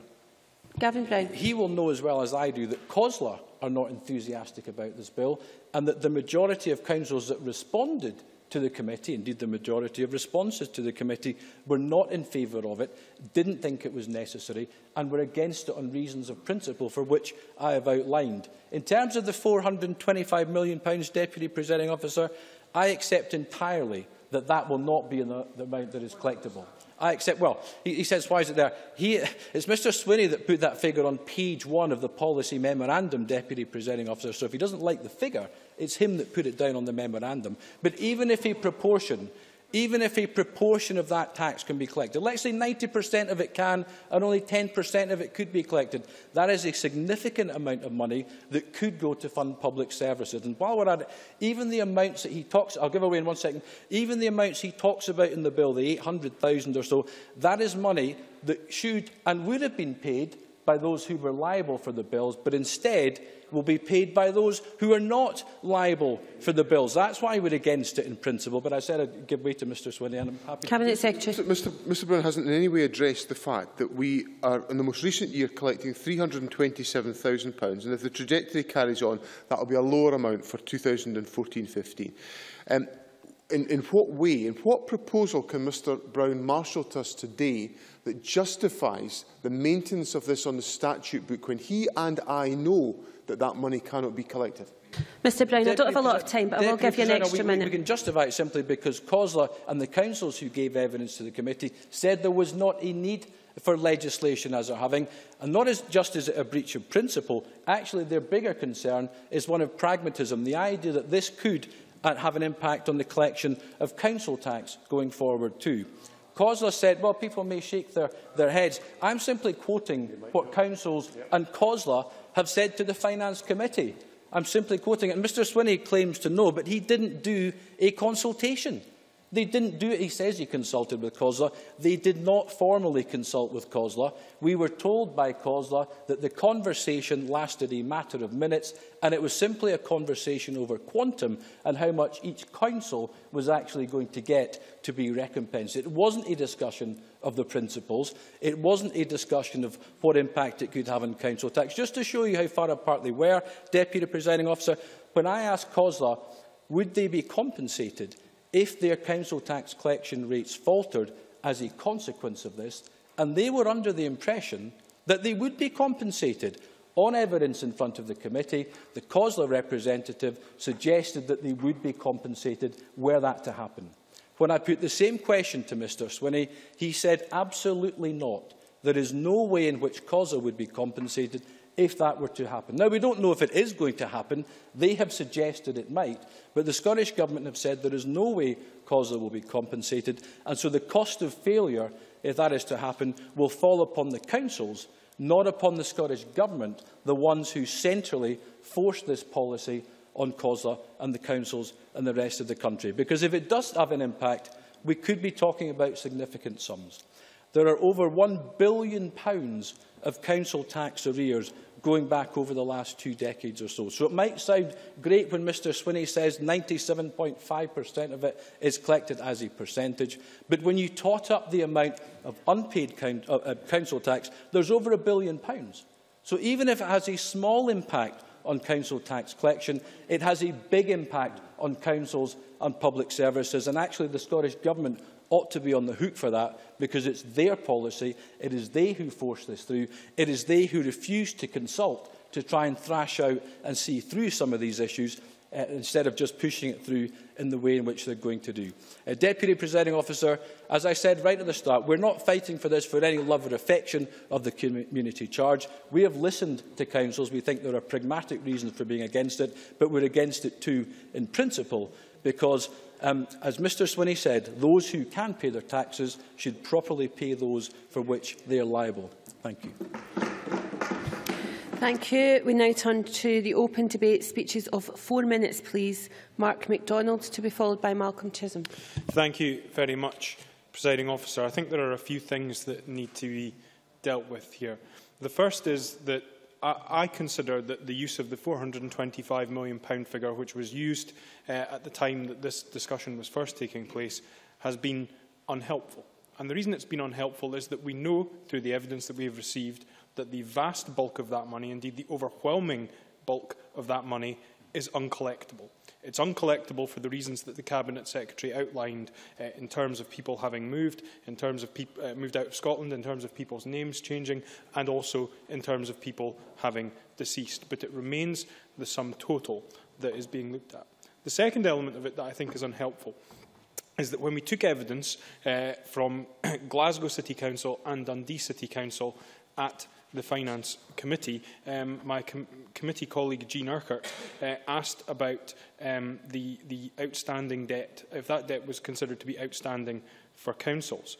Glasgow City Council responded saying, as I have said, it was written out of the books in Glasgow in 2003. So it was not held on the books of Glasgow City Council. They had written it out of their finances in terms of debts that the council held. Dundee City Council said community charge debt is not sitting on the books of Dundee City Council. So two councils giving evidence said that the debt relating to the community charge was not held on the books of the council. And one of the things which we wanted to consider in the committee was whether that applied to other councils, and COSLA at the time were unable to give us that information. I have to say that it does concern me sometimes when COSLA spokespeople arrive at committees and seem unable to provide us with information relating to local government in Scotland. I do think that we need to look at how COSLA presents the information, given that it is the umbrella body for all 32 local authorities. So the question then is whether that can be collected. We've heard pretty strong evidence it can't. We've heard pretty strong evidence that there will come a tipping point at which the expenditure in relation to pursuit would outweigh the money that would be collected. And the other interesting issue that was raised as well was around the element of prescription, the 20-year prescription, and the fact that essentially the entire debt was being reapplied through the summary warrant in order to circumvent the 20-year prescription. So it wasn't that this was debt that could be pursued, it was debt that was simply the summary warrant was simply being reapplied for in order to get around the element of prescription rather than it being debt that could physically be pursued. On the issue of precedent that Mr Brown has raised, we saw evidence, and we've heard it today, that 10 local authorities have unilaterally taken the decision themselves locally not to pursue community charge debt. Now, if Mr Brown's contention and the fears that were expressed at committee were accurate, that action would result in council tax debts and council tax payments showing a tail-off, we would have seen evidence of that, and I would have expected us to receive evidence to that effect from those councils who had taken that decision locally to cancel the debt. I'm in my last 30 seconds, Mr Brown. I can give you, well, if you wish. In that case, I'll take Mr Brown's intervention. Acknowledge, though, that Dundee City Council, who he quoted and who actually are in favour of the bill, raised those very same concerns, I think, in quite intelligent terms. Mark MacDonald. I did not say at any point that those concerns were not raised. I'm simply saying that if those concerns were material, if those concerns were in fact material, I would expect to see them having materialised in those councils which had taken that decision at a local level, some of whom took that decision over a decade ago on the basis of the figures that were presented to the Finance Committee. We would have seen that arising there. Finally, on the issue of requirement, and it was questioned as to what evidence was there regarding councils having said that they would pursue the debt. We saw Jim Gifford, the leader of Aberdeenshire Council, say, if we are asked to write off these debts, we will do that, but we expect to be fully compensated for the amount of money sitting on our books. And that raises the question around whether money is being held on the books in some local authorities, but not in others. But Mr Gifford was the one who raised the question of whether the referendum electoral registers post-referendum could be used to pursue the debt. But it wasn't just confined to the Conservative Party. Labour councillor Willie Young, finance convener of Aberdeen City Council, said, for the last number of years, we have been looking to see how we can claw back poll tax arrears. We've still got approximately £1.8 million to recover. The referendum gives us an opportunity to see how much money is due and how we can pursue it. So this was not restricted to one council leader. There was a pattern of potential pursuit through the referendum electoral registers, and I think the right thing to do is to take the action that the Cabinet Secretary is taking, and then we can move on and enjoy the flourishing democracy that the referendum sign-ups created. Thank you very much. I call Malcolm Chisholm to be followed by Kenny MacAskill. Presiding Officer, I support the bill, which feels very much like the last nail in the coffin of the poll tax, although we should remember, keeping this in perspective, that actually happened in England more than 10 years ago. While supporting the bill, however, I think we should recognise that there are some genuine concerns and take them seriously, and also question some of the details of the bill. The main concern, I think, hearing the evidence on the Finance Committee, was about the possible effect on council tax collection. So I think we have to send out a very clear message that this is a one-off bill because of the particular circumstances of the poll tax, to a large extent because there isn't much left that could be collected, because many local authorities have recognised that and stopped collecting already. But also I think we have to recognise, although Conservative colleagues may not agree, that the poll tax was a completely unacceptable tax, certainly by far the most controversial tax of my long life, and because it bore no relationship to the ability to pay. So I think it already is in a unique category, so I don't think we should draw analogies with the council tax too much. And of course I also recognise that some people, and we've all had letters about this, feel it's unfair that they've paid and others haven't. But again, I think we have to repeat some of those points to them about the uniqueness of the tax councils not collecting, not much to collect, and so on.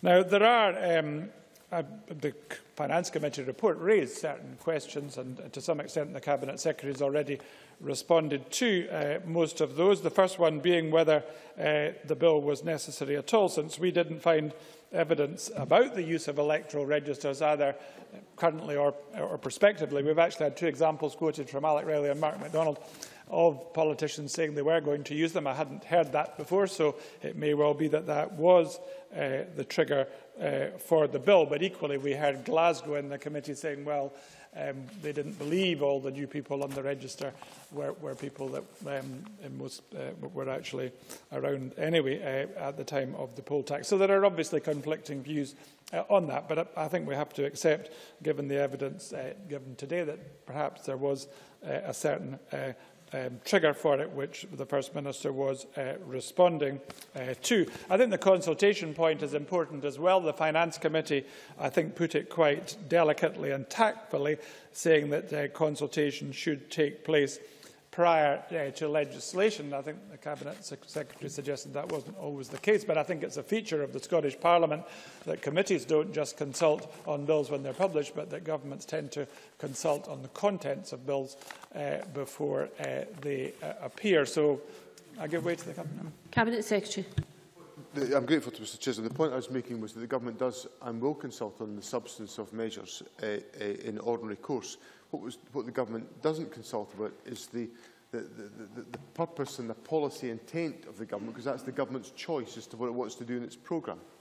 Well, I think we could discuss that further, but I just want to finish on the financial aspects of this, which are clearly important, because, you know, if you say to the public £425 million, they'll say, goodness me, that's a lot of money. But of course, there was 327,000 collected last year, and the Council seemed to be fairly happy with the less than £1 million that's being distributed to them, although the committee did raise a point about sporadic and informal payments, which the Cabinet Secretary responded to. Finally, the committee made the point about no estimate of potential savings, although Perth and Kinross just stated as a fact that further attempts to collect may be expensive and at cost to council tax collection. So, in conclusion, this Sunday is the end of the poll tax, so I think that is a matter for celebration. But as Alec Rowley said, we shouldn't become too fixated on the past, because the urgent necessity now is to fix local government finance, and I think we're all glad that there is now a process that's going to start soon to try and do that. Thank you very much. I now call Kenny McCaskill to be followed by Cameron Buchanan. Thank you, Deputy Presiding Officer. I would like to echo a lot of the comments that were made by Alec Rowley, because in this speech I will go back further than the Iraq war that I did in the last one, back to the period of the poll tax, when this Parliament had not indeed been re-established, when it was still awaiting it coming again. And we had this situation of the Tories calling on the poll tax to be brought in, positively brought in a year earlier in Scotland than elsewhere. At that time, the SNP was not a majority government. We were a minority party. We had less MPs than the Greens currently have MSPs. Perhaps some in the opposition benches should realise that standing up and speaking out for what's right, whether it's the poll tax or Iraq, can pay electoral dividends. But I was proud at that time to lead the Can Pay, Won't Pay campaign by the Scottish National Party. Those who could pay wouldn't pay, so that those who couldn't pay wouldn't ever have to pay. We didn't accept that there should be a non-registration scheme that was put forward, certainly by Tommy Sheridan, because we argued that that would lead to people coming off the electoral register, and they did. And it's only due to the hard work of activists over recent years with the referendum that we've got many of them back on. We also realised that it would incur a fine and a significantly greater penalty than simply not paying, so we discouraged it. But we did encourage people not to pay, those who couldn't pay, to stand firm shoulder to shoulder with those who just couldn't, to try and give that collectivity and defence in numbers. We did say that those who could pay, once the battle had been won, should pay. And the battle we did win. We defeated the poll tax. As with the Iraq War, hundreds of thousands marched. We had significant level of political debate, not as much as last year with the referendum, but significant amounts, and people participated. And we brought down the Prime Minister, Margaret Thatcher, as the Tories will never probably allow us to forget. I was proud to pay my poll tax at the end of it, and I paid 10% more. People need not worry about the effects, because I actually, along with other can pay, won't payers, contributed more through the 10% surcharge that was levied on myself, Sandra White, and all those on the SNP benches. But it was the right thing to do, as Alec Rowley said, because it was part of the efforts by the Tories to commoditise tax at local authority level, to get to a situation where, if you don't have kids, why should you pay for education? If your child's not disabled, just you bless your lucky stars, and why should you pay for care for those who are mentally or physically handicapped? That it should be done on a pure per capita, per head basis, without any ability to pay, or any, as Alec Rowley and indeed I think Malcolm Chisholm referred to, any consciousness of what you had to look after. That's why we fought and defeated the poll tax. And on public services, let's remember the gearing effect that was going to cause the poll tax to either have to rise incrementally year on year, or public services to have to be cut and pulled back. That's why we fought it, and that's why this bill is correctly brought in by this government. It was an evil, iniquitous tax. It would have been catastrophic for local authorities, not just for the poorest, and that's why it was defeated.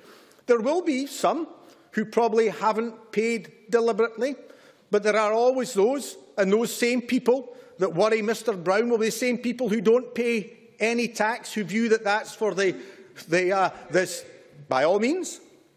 Gavin Brown. The Minister is making a very passionate speech, but given that he was a Minister for 7 years, if he feels so strongly, why did he never propose this legislation in 7 years as a Minister? Ken McCaskill, could you begin to conclude? That local authorities would have used the common sense they were born with and not seek to be vindictive. And that is sadly what happened after the referendum. Because what we saw was a point correctly made. The point that was echoed previously in the southern states of America viewed against black people. And you look at the research by institutions such as Pew Centre Research in states in southern America, they used circumstances such as this to discourage those who sought the franchise, to try and ensure that those who might not vote for them would not be able to vote against them. That is why this has been triggered, and it is on that basis that this tax deserves consigned to history. Those who cannot pay in the main now, those who people are seeking, those shameful authorities, are those who in the main simply cannot pay. They need help, not punishment. The other minority that Mr Brown refers to, yes, I agree. Please. Let's deal with these corporates and these big businessmen. Thank you. Cameron Buchanan, to be followed by John Mason. Thank you, Presiding Officer.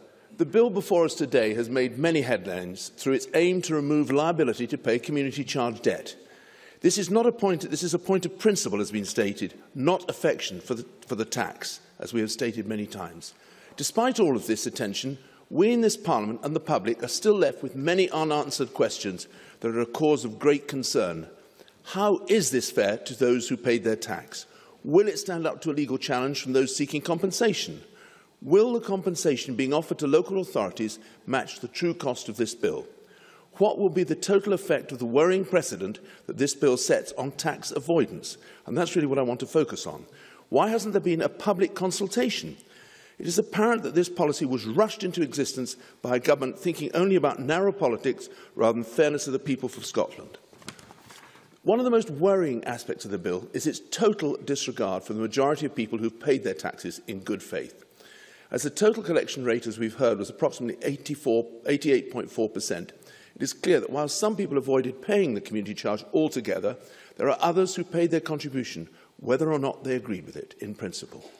Inexplicably, this government is choosing to side with those who have avoided paying their tax. What kind of government rewards tax avoidance? Certainly.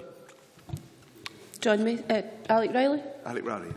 Cameron Buchanan accept, though, that there were 10 authorities who had already said that they'd reached a point where it was going to cost more, and indeed many other authorities were fast reaching that point where it would have costed more to collect, which just doesn't make sense. Cameron Buchanan. Yes, thank you. I accept partially that, but in fact I think it's more the point of principle that tax should be collected, and it's only about 22% who, I think it was 22%, yeah, who didn't, who said they couldn't, who wouldn't pay it. What I was going to say is really that it's more a question of principle whether the tax should be collected. The government is choosing to side with those who have avoided paying their tax, and we've also, we've heard from many constituents, I have particularly, that it is grossly unfair that they have paid when others who deliberately did not pay are being excused for free. I completely agree with them. Hard-working taxpayers should not be forced to subsidise other people's tax avoidance, and the SNP's grossly irresponsible rhetoric. This leads me on to another point that is yet unanswered by the government. Will those who paid their tax in good faith be reimbursed? The government simply cannot claim it is acting fairly if it will nullify some people's debts and ignore those who paid. As we have already pointed out, there is a strong possibility of legal challenges seeking compensation on this matter. On the subject of compensation, it is important that we fully understand the implications of this bill for local authorities' finances in relation to the compensation that government is presently offering. At first glance, the £869,000 being offered is only 0.2% of the total uncollected of £425 million, which I think answers Alec's point. This does not seem to be nearly enough. Certainly. Mark MacDonald, briefly, please. Perhaps I can explain to the member. That was the sum which local authorities themselves said was the amount that they would collect through collection procedures. The £425 million which the member quotes, the vast bulk of that is uncollectible. Cameron Buchanan. No, I accept that a lot of it is uncollectible, but I'm really trying to get the point of principle that we should not be rewarding people who don't pay tax, which is what we haven't collected it. On the point that is projected amount of informal, sporadic payments have been made to local authorities, which isn't included in the £869,000 once-and-for-all settlement. Furthermore, the compensation figure completely ignores the potential knock-on effects regarding future tax payments to local authorities. Writing off community charge debt would set a damaging precedent, and this is my real point, whereby people who avoid paying tax can expect perhaps their debt to be cancelled by a future government. This concern that there is a risk of losing council tax has been echoed by councils, yet the government has explicitly ruled out compensation being given to local authorities that suffer from a knock-on effect in council tax collection. I would also like to raise serious concern about the process by which this bill has been brought before Parliament. The SNP tried to use the high levels of democratic engagement in the referendum to justify this bill, yet they haven't even put it out for public consultation. Draw to a close, please. Despite all of their rhetoric, the SNP has neglected to gather and analyse the views of the public. This policy, I think, is typical of a government that repeatedly chooses grandstanding instead of delivering genuinely fair policies in Scotland's best interests. Thank you. Thank you very much. I'm afraid we have just about used up what extra time we had, so members really need to take interventions in their own time from now on. John Mason, to be followed by Sandra White. Thank you, Presiding Officer. I have to say I speak wholly in support of this bill today. Sometimes I think members might think I'm occasionally cool towards certain pieces of government legislation. However, I'm happy to say today that I have no reservations about this legislation. Now, I think principles has been mentioned as a word already by a few speakers, and I think there are a number of principles at work here that we need to take them all into account. First of all, we should all pay our taxes set by an elected government, whether we like them or not. That is justice, and Gavin Brown has mentioned that point. The problem Gavin Brown has missed is that there are other principles at stake which he seems to be ignoring. For example, community charge or the poll tax was a particularly unfair tax, taking no account of ability to pay. Another principle is that a lot of the outstanding tax is unlikely in practice ever to be paid, and there is little point throwing good money after bad. The collection has fallen every year from 4.6 million in 3-4 to 327,000 in 13-14. And I have to say I was slightly disappointed by Cameron Buchanan's speech just now, which is normally quite good. But the reality is all bad debts do get written off eventually.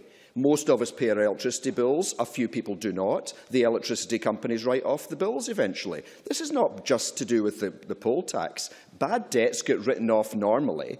And, okay.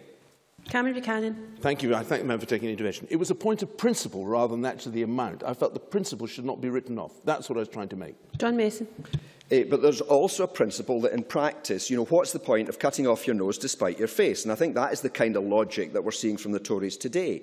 Another principle is that we do not want to discourage people from registering to vote. And another principle is that there has to be a place for mercy in our systems. We know that in the health sector, people cause themselves health problems, but we still help them. And we know that in debt, some people get into debt by their own fault, but we still have a responsibility as a society to help these people. So how do we balance up all these principles? Is this the right bill at the right time? And I have to say, I think it is the right course of action. The timing was clearly prompted by the talk of pursuing new voters, but 10 councils had stopped pursuing these debts already.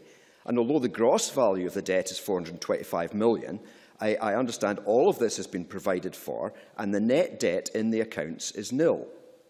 There's clearly been consultation with councils on the detail of the bill, and the question has arisen, should there have been more consultation on the principle of the bill? On the one hand, I have had one or two constituents objecting, but on the other hand, the committee only got 12 submissions, which suggests that for many people it is a dead issue. On the whole, I am in favour of consultation. I can think of some acts that have been passed by this Parliament that needed a lot more consultation. But this Parliament, it has to be said, is much better than Westminster at consultation. Look at stamp duty, land tax. And sometimes you just need to step out and take action. In the consultation responses, Glasgow City Council, commenting on the increase in voter registrations, said they did not think it was poll tax non-payers who were re-engaging, but much more the additional registration were younger voters. They also said that their debt policy is aimed at breaking the cycle of debt for the individual and to direct resources at current collections, which benefits people and services. And I have to say I completely agree with that approach by Glasgow. The £869,000 which is being refunded to councils is not big money, and most councils in COSLA seem happy with the split. We did hear grumbles from North Lanarkshire and a few others. However, my feeling is that they were being a bit over-optimistic as to how much they might have collected in the future. I do think it's a bit odd that Dundee is getting £305,000 for its £11 million debt, and Glasgow with £125 million debt is only getting £20,000, but I suspect we can live with that. So, Presiding Officer, I'm happy to give my support to this bill today, and I do feel it is a good balance between justice and mercy. Thank you very much. I now call Sandra White, to be followed by Richard Baker.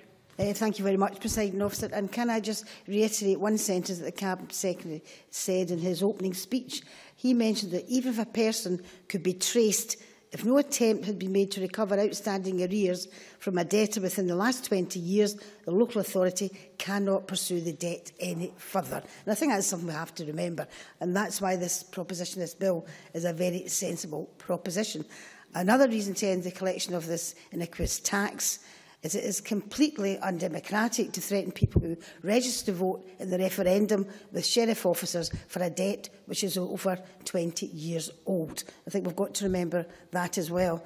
Now, Presiding Officer Kenny McCaskill mentioned that the poll tax was introduced to Scotland in 1989, 1 year before England and Wales, and we were used as guinea pigs here in Scotland. We should never forget that at any ever point at all. I want to pick up on something Alex Rowley said. He was absolutely correct when he mentioned that the tax was an attack on the poor. How can it be right that someone that stays in a mansion, a castle even, and I won't name any names, actually pays the same as someone who could live in a one- or a two-bedroom house. That's why it was a very, very iniquitous tax. Now, I want to share some of my experiences from those days in the poll tax. And Jess Kenny McCaskill said, I was part of the campaign Can Pay, Won't Pay. Some of us had our wages arrested. Most of us paid 10% surcharge at the end, so there was more money paid from that. And some of us even had warrant officers and warrant sales in our houses. And we did that. We entered into that campaign to support the people, and I was a councillor at the time, that I represented, but support the people in Scotland from this iniquitous tax. I went in marches with many, many other people, members of the public. I also stood outside doors where there was people, young mothers with kids, where warrant officers came to their doors. I and others stood outside their doors to stop them from removing goods from their houses. Young mothers who couldn't afford to go out and buy a new cooker or whatever it may be. And we ended up getting a list that we gave round doors that said, if a warrant officer comes to your door and none of us are here with you, show them this list. Make sure they cannot take these essentials from your house. And we worked with our communities to enable them to ensure that they didn't get essentials that they needed for their families, for their kids, for themselves, taken out of their houses. I'm proud of the part that I and many, many others played in that campaign, in this iniquitous tax. If it hadn't been for the ordinary people out there, probably you could say it was a grassroots campaign, because it really affected the people on the ground, people who could hardly afford to basically get the luxuries that lots of people who were paying the same as them could very well afford, who couldn't afford luxuries, and yet they were being penalised by this iniquitous poll tax that came from a Westminster government. So I want to thank every single person, not just us that were in the Can Pay, Can't Pay campaign, Can Pay, Will Pay. I want to thank all of the ordinary people who saw this as an unjust and unfair and immoral tax and stood together and defeated it. And that's why we did defeat it and brought down the Thatcher government. Thank you very much, Presiding Officer. Thank you. And I now call Richard Baker to be followed by Richard Lyle. Thank you, Presiding Officer. As a new member of the Finance Committee, which the convener informs me I'm highly privileged to be a member of, I've had the chance to hear the evidence on this bill, and along with the great majority of members who have spoken today, I do support this legislation. I think it's quite wrong to link the issue of outstanding community charge debt to electoral registration. Indeed, I have some issues with local authorities using electoral rolls to pursue wider debts as well. In my view, such matters should not affect efforts to encourage as many people as possible to take part in a democratic process. And that's why I raised with the Cabinet Secretary whether other legislative solutions have been sought to address the issue, which this bill rightly seeks to resolve. I think it also would have been legitimate for the Scottish Government to look at other ways to ensure local authorities did not use the electoral register after the referendum to pursue these debts. And while I support this bill, I think it's regrettable, as others have said, that there was in effect no consultation at all with anyone before its introduction. Now, I understand the reasoning entirely behind acting speedily, but the fact that COSLA was simply informed in a phone call of the government's intention to legislate on the same day the announcement was made to Parliament is, in my view, not acceptable, and indeed the committee refers to that in its report. And to be fair, the Cabinet Secretary himself acknowledged to committee that this was not optimal. Indeed, I suspect, given the place the Scottish Government was at when the announcement was made, he may not have had a huge amount of influence over the arrangements around the former First Minister's statement. Now, I believe there was also a case for at least curtailed public consultation on the bill, but given this is a matter of great importance for local authorities, whatever our views on the merits of this legislation, then consultation with COSLA should have taken place. It was frankly disrespectful to councils not to have done so, because there has been no great divide politically amongst councils in pursuing this debt. Indeed, the council which will receive the greatest proportion of the financial settlement is Dundee City Council, which is an SNP administration, because it has been the most assiduous in pursuing these debts. And indeed, when the SNP were in the administration in Aberdeen and convening the Finance Committee there, the authority recovered nearly £155,000 in poll tax arrears between 2007 and 2012. But of course, other authorities have, in effect, ceased collecting these debts already. And while I think it is right that at committee we raised the question of fairness for those who, despite opposing the poll tax, paid their debt, whereas others who did not are now exempt, I think the issues around practicality are rightly taken into consideration. And many authorities have found that the costs of collection have not justified pursuing this debt. But it's also important that we send out a message that this is an exceptional circumstance with regard to an historic, deeply unpopular and, in my view also, a deeply unfair tax, and that looking forward we must all pay our contributions to local authority taxations so our councils can carry out their vital work. So in short, Presiding Officer, I'm disappointed there was not proper consultation with councils on this bill. I think it would have been appropriate to give at least some time to look at other legislative options. But ultimately, I agree with the principle of what this bill is seeking to do. In essence, it's simply giving legal effect to the approach taken by most local authorities already in Scotland. And if looked at from the perspective of ensuring the poll tax is now fully consigned to history, well, that can be no bad thing. Thank you very much. And before we turn to closing speeches, I call Richard Lyle. Thank you, Presiding Officer. A form of poll tax was first levied in 1275, then 1379, and was resurrected in 1641 in England to finance the raising of an army against Scottish and Irish uprisings. Another form of poll tax was first levied in Scotland in 1699. Poll tax, officially known as the community charge, was a tax to fund local government in the United Kingdom, instituted in 1989 by the then Tory government of Margaret Thatcher. It replaced the rates that were based on the notional rental value of a house. The new poll tax was first trialled in Scotland and replaced the rates from the start of the 1989-1990 financial year by a Tory Prime Minister that Scotland never voted for. It was highly contentious, opposed by many in Scotland, and after being introduced in England, where its introduction caused riots in the streets of London, that was rightly binned after the resignation of Margaret Thatcher by the new John Major government. After 20 years, we still have councils trying to collect this iniquitous tax. This bill, being introduced by this SNP government, puts an end to the scourge that is the poll tax, an old tax hated by many in Scotland. From what we saw in the referendum on Scotland's independence, where millions of Scots were engaged and for many felt it was the first time in a long time that they had something to get out and vote for, it was therefore a worrying story to hear that some local authorities here in Scotland intended to use the increase in democratic participation and in particular in registration on the electoral register to pursue old poll tax debts.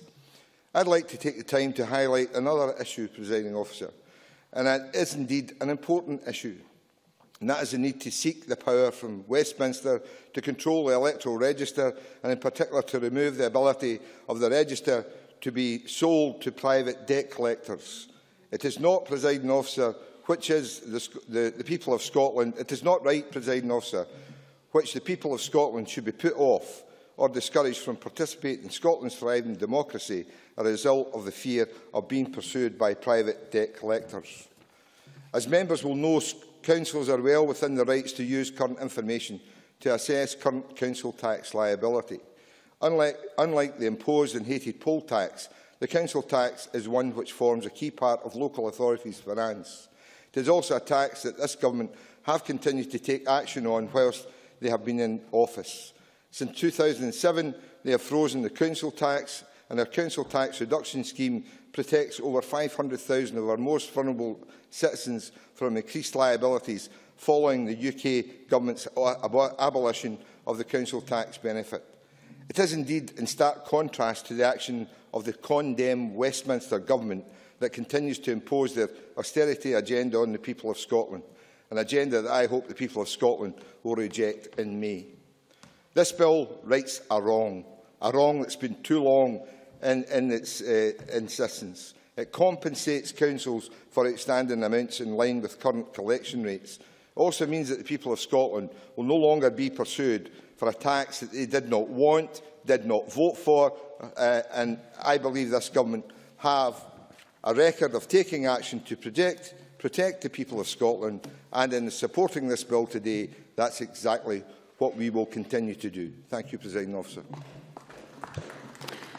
Many thanks. And we now turn to closing speeches. And I call on Gavin Brown. 5 minutes, please. Thank you, Presiding Officer. Let me begin my closing then with a quote from North Lanarkshire Council and the written evidence they submitted to the Finance Committee, where they said they find it incongruous that a bill considered necessary as a result of the high levels of democratic engagement, the bill itself, though, will not be subject to a formal public consultation. And they asked the question, how are the views of the public, the majority of whom have made payment of their community charge liability, to be understood? I think that's a perfectly fair question, Deputy Presiding Officer, and one that merits an answer from the Scottish Government. They said there wasn't time to do so, yet the Finance Committee managed to have a consultation on that very same subject. And that consultation, albeit a fairly swift one, raised a number of issues. You're happy to give way. Mark MacDonald. The member is quite right that the Finance Committee undertook a consultation. Can the member refresh the memory as to how many members of the public responded to that consultation? Gavin Brown.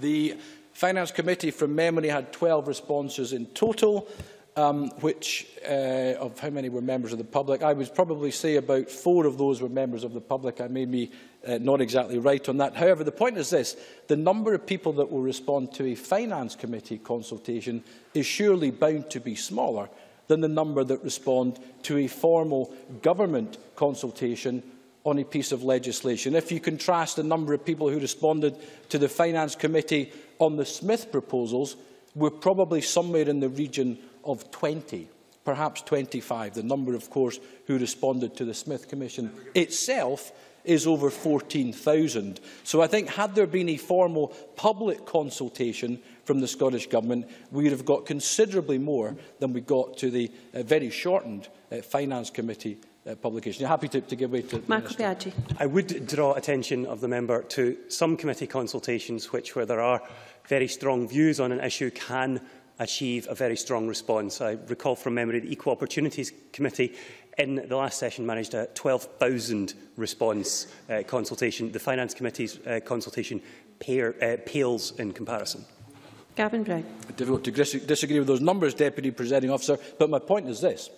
If we got a considerable number of issues coming out of a mere 12 responses, how many other issues would have come out from a formal public consultation that the Government could have addressed? I don't think it's good enough the way in which they've approached it. And for the Finance Minister to say, when he was speaking to the committee and asked that question, to simply say, we are where we are, I don't think is good enough for this Scottish Government, or indeed any Scottish Government, if we are going through a formal programme of government. Now, returning to the principal, Deputy Presiding Officer, members have stated they don't find the £425 million figure helpful. And I think, as I said earlier, I accept that that figure clearly is not the amount that can be collected. I suspect that the majority of it cannot be collected. But the point is this: if only 10% of it is collectible, that's still a pretty sizable sum. And what the Government doesn't know, and what the Government has been unable to say, is what percentage of it do they think is collectible. I don't think it's good enough to just say we don't think most of it will be collectible. They must have some idea of what actually could be collected. I said I would give way to the Deputy First Minister. I'm grateful to Mr Brown. The local authorities have told us they have payment arrangements in place for that would draw in £869,000 worth of poll tax debt out of the £425 million. Now, given what I said to Parliament already in my speech and in my contribution to the Finance Committee, that once a 20-year period had elapsed from connection to particular debts, it is impossible to resurrect those debts to be collected. Can Mr Brown now tell us how much he believes, with that information, it is possible to collect out of this debt? And doesn't that make the case for the pragmatic decision of getting rid of the debt. No, so the government is unable to do the work to tell us how much could be collected, but they expect one MSP to be able to put an exact figure on. And just to correct him, he's getting uptight. He's getting uptight, Deputy Presiding Officer, which is always a sign. Which is always a sign, as it was at First Minister's questions today. What he said was that COSLA were asked how much do they think they would collect. Well, they weren't asked that. They were asked how much do you actually have formally in place for collection mechanisms. That is not the same question as how much do they think they could collect. If I'm wrong on that, I'm happy to give way. The point I'm making to Mr Wynne, the point I'm trying to get him to understand, is that given what I've said to Parliament, that after the period that has elapsed from the debts being incurred to now, it is impossible to resurrect debt collection arrangements. And we've asked local government what can they collect, and they've told us Cabinet Secretary, please draw to a close. Mr Brown, you need to draw to a close. I think COSLA were asked then, Presiding Officer, the exact question I put there. But in closing, let me say this. We're deeply concerned about the impact that it could have on council tax collection. He says today council tax is linked to ability to pay, yet just a couple of years ago, Mr Swinney and Mr Salmon specifically said the council tax is an inherently unfair tax with a very loose connection to people's ability to pay. Let me close with one final thought. It really must be a quick one. He attempts, Deputy Presiding Officer, to talk about principle. We don't want people to fear being on the electoral roll for a decades-old debt. Yet he's very comfortable, and his government is extremely comfortable, using that same electoral roll, the expanded electoral roll, to collect decades-old debt for council tax. Thank you. Now calling Jackie Bailey, 7 minutes. Thank you very much, Presiding Officer. And can I start by thanking the Finance Committee and the clerks for their work in scrutinising the bill to take us to stage 1 proceedings today. Now, I'm very clear that the intention behind the bill was absolutely to respond to the concerns when some local authorities considered using the increase in voter registration to collect historic poll tax debt. And I think that would have sent the wrong message about democratic participation. But it is interesting, though, having said that COSLA doesn't actually believe that legislation is necessary. Indeed, the former First Minister himself, I think a day after the announcement, didn't believe the legislation was necessary either, as he noted that the bill would have no practical effect, and I quote, because there is already a legal bar on chasing debts that are more than 20 years old. Glasgow City Council and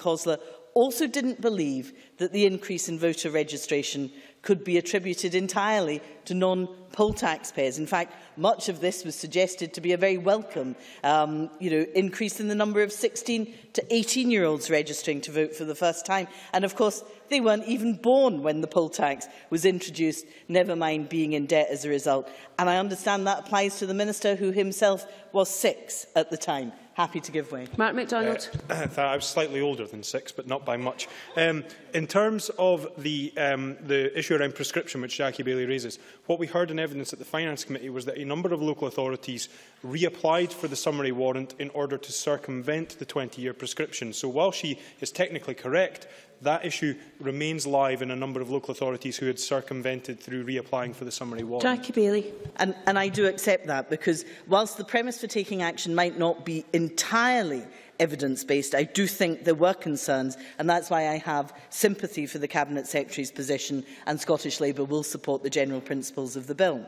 But in supporting the bill, we are alive to the concerns that have been identified by the committee and expressed by members in this chamber today, and I hope that these will be addressed by the Minister in his closing remarks.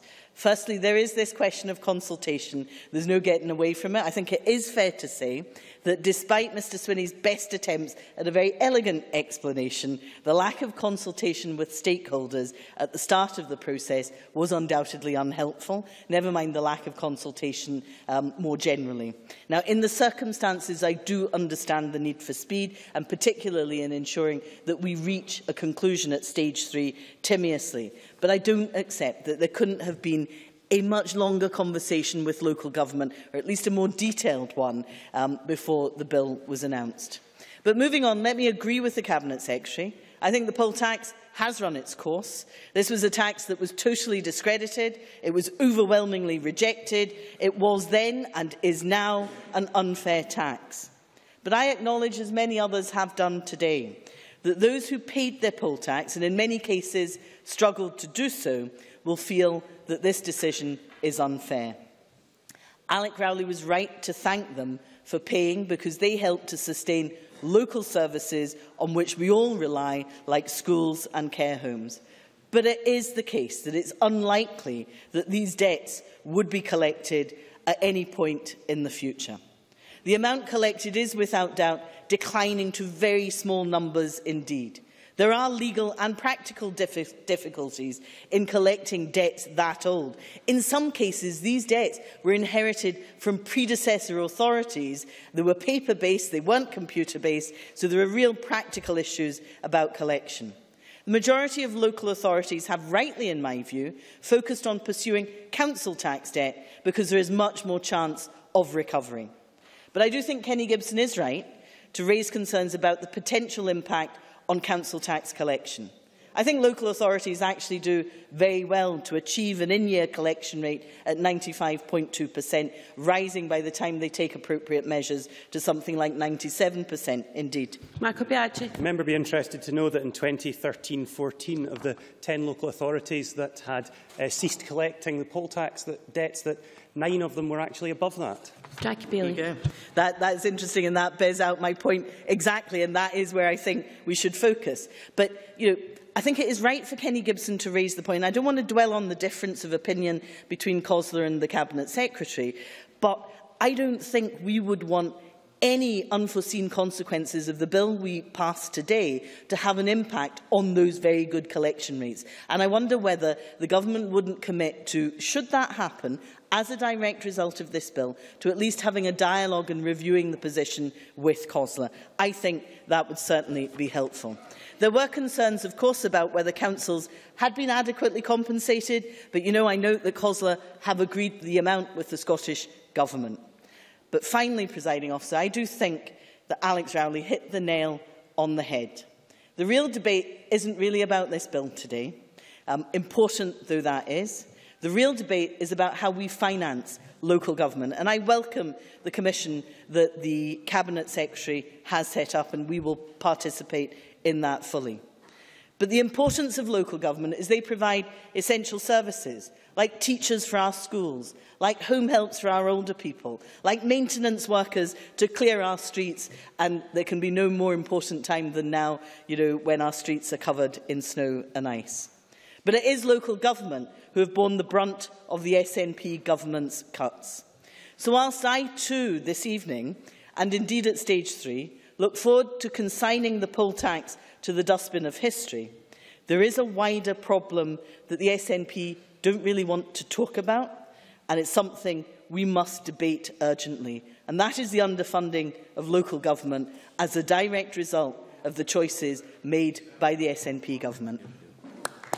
Thank you very much. I now call on Mark Biaggi to wind up the debate. Minister, you have until 5 p.m.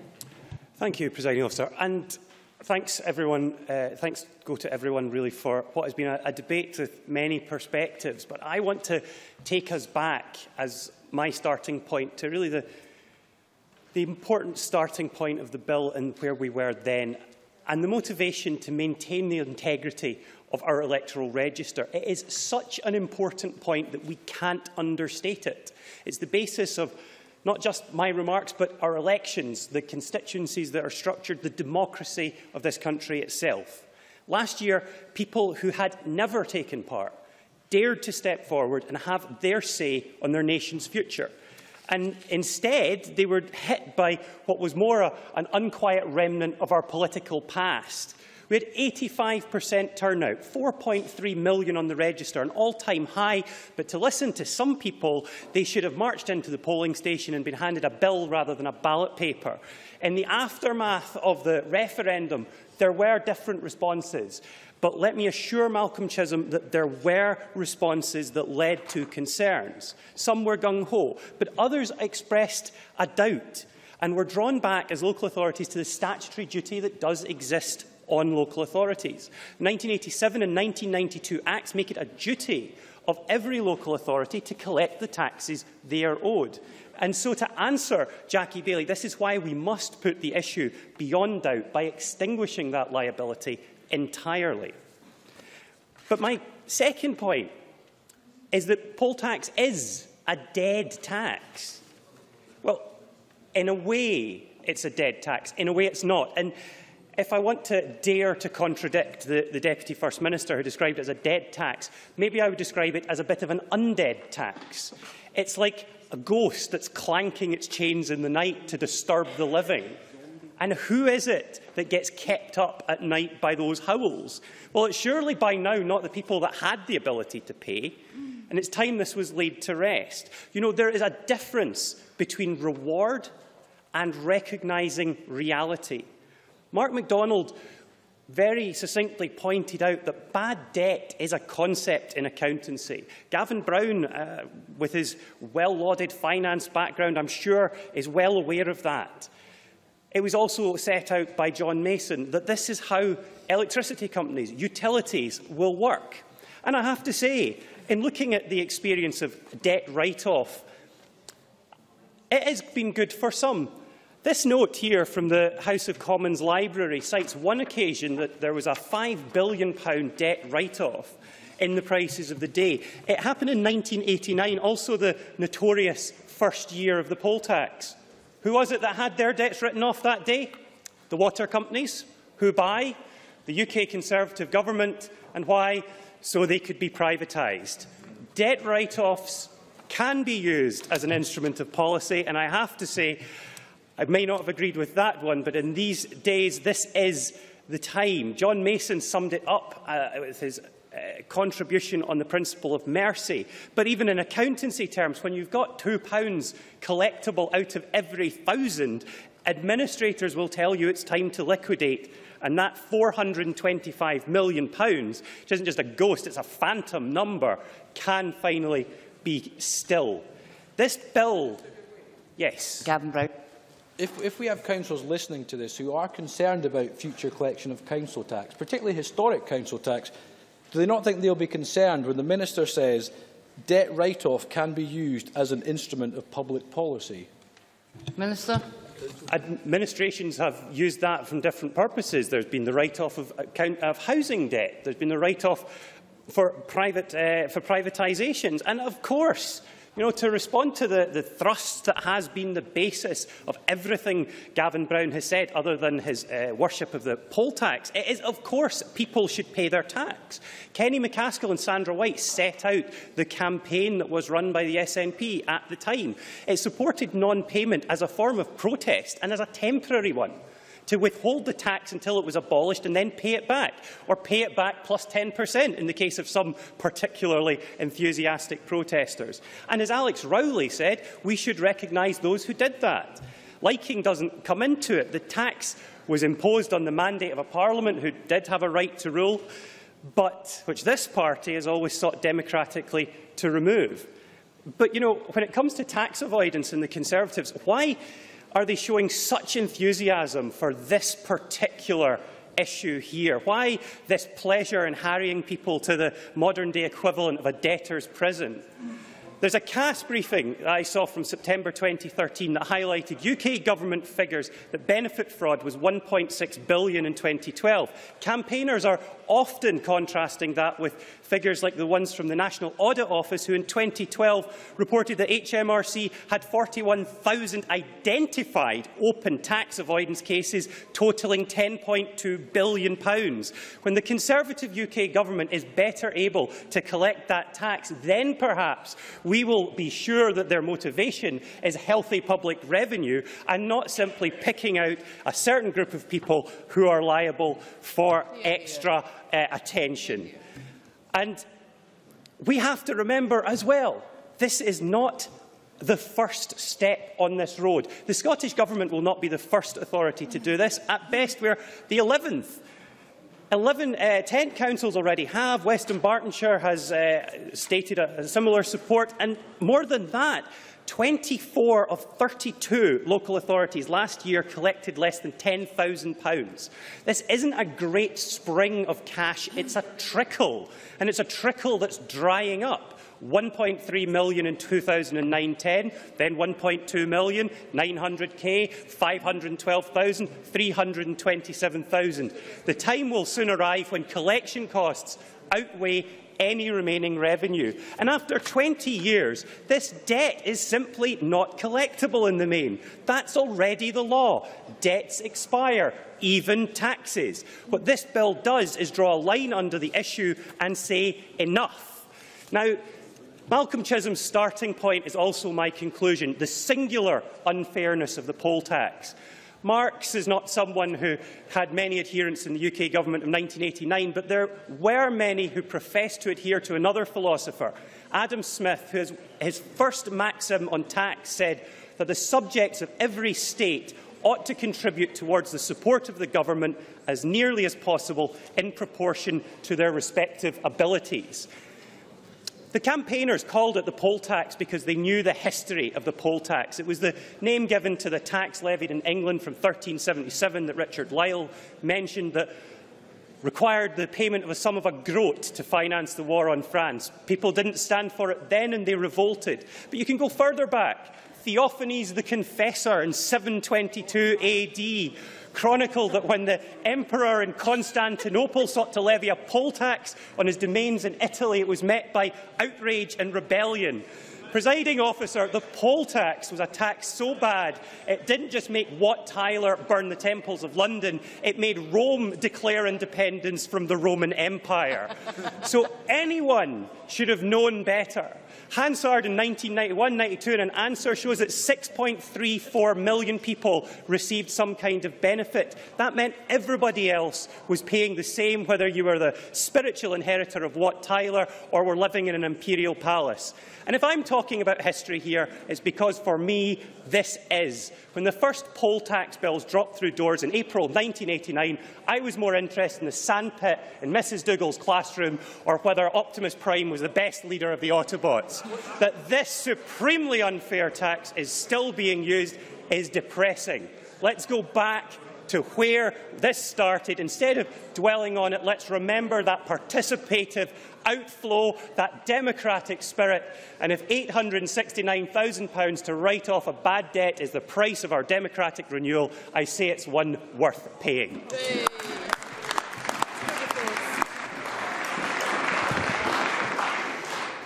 That concludes the debate on the Community Charge Debt Scotland Bill and the history lesson.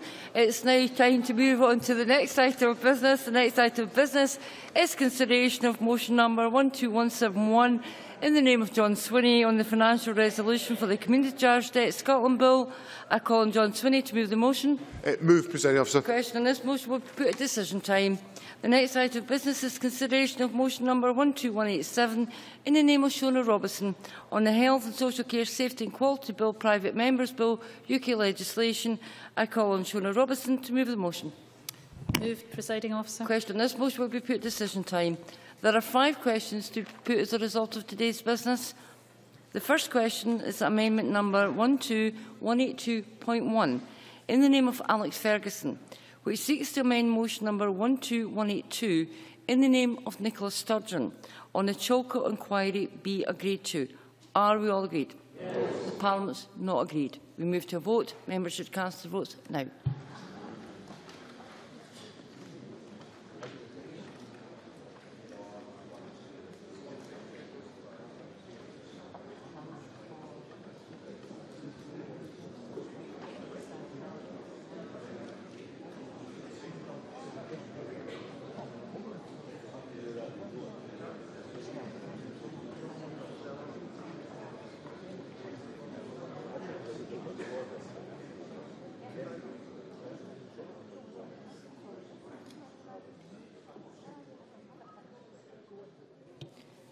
The result of the vote on amendment number 12182.1 in the name of Alex Ferguson is as follows.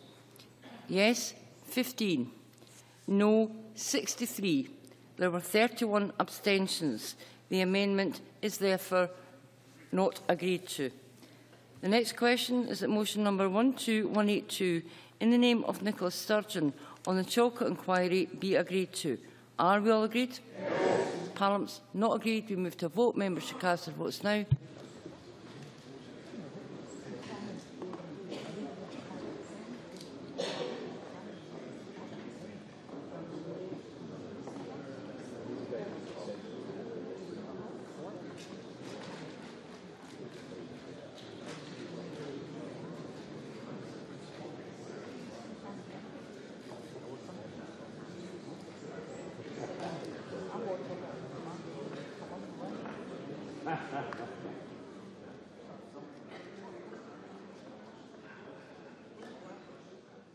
The result of the vote on motion number 12182 in the name of Nicola Sturgeon is as follows. Yes, 96. No, 0. There were 14 abstentions. The motion is therefore agreed to. The next question is that motion number 12176 in the name of John Swinney on the Community Charge Debt Scotland Bill be agreed to. Are we all agreed? Yes. The Parliament's not agreed. We move to a vote. Members should cast their votes now.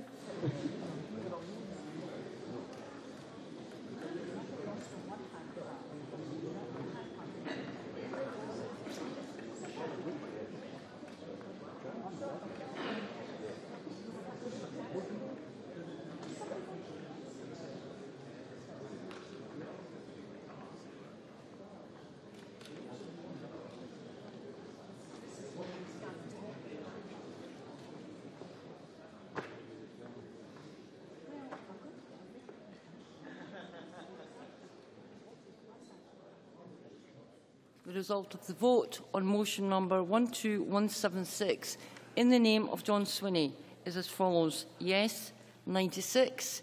No, 14. There were no abstentions. The motion is therefore agreed to. The next question is that motion number 12171 in the name of John Swinney on the financial resolution for the Community Charge Debt Scotland Bill be agreed to. Are we all agreed? The motion is therefore agreed to. The next question is that motion number 12187 in the name of Shona Robertson on the UK Health and Social Care, Safety and Quality Bill, Private Members Bill, UK legislation be agreed to. Are we all agreed? Yes. The motion is therefore agreed to. That concludes decision time, and I now close this meeting.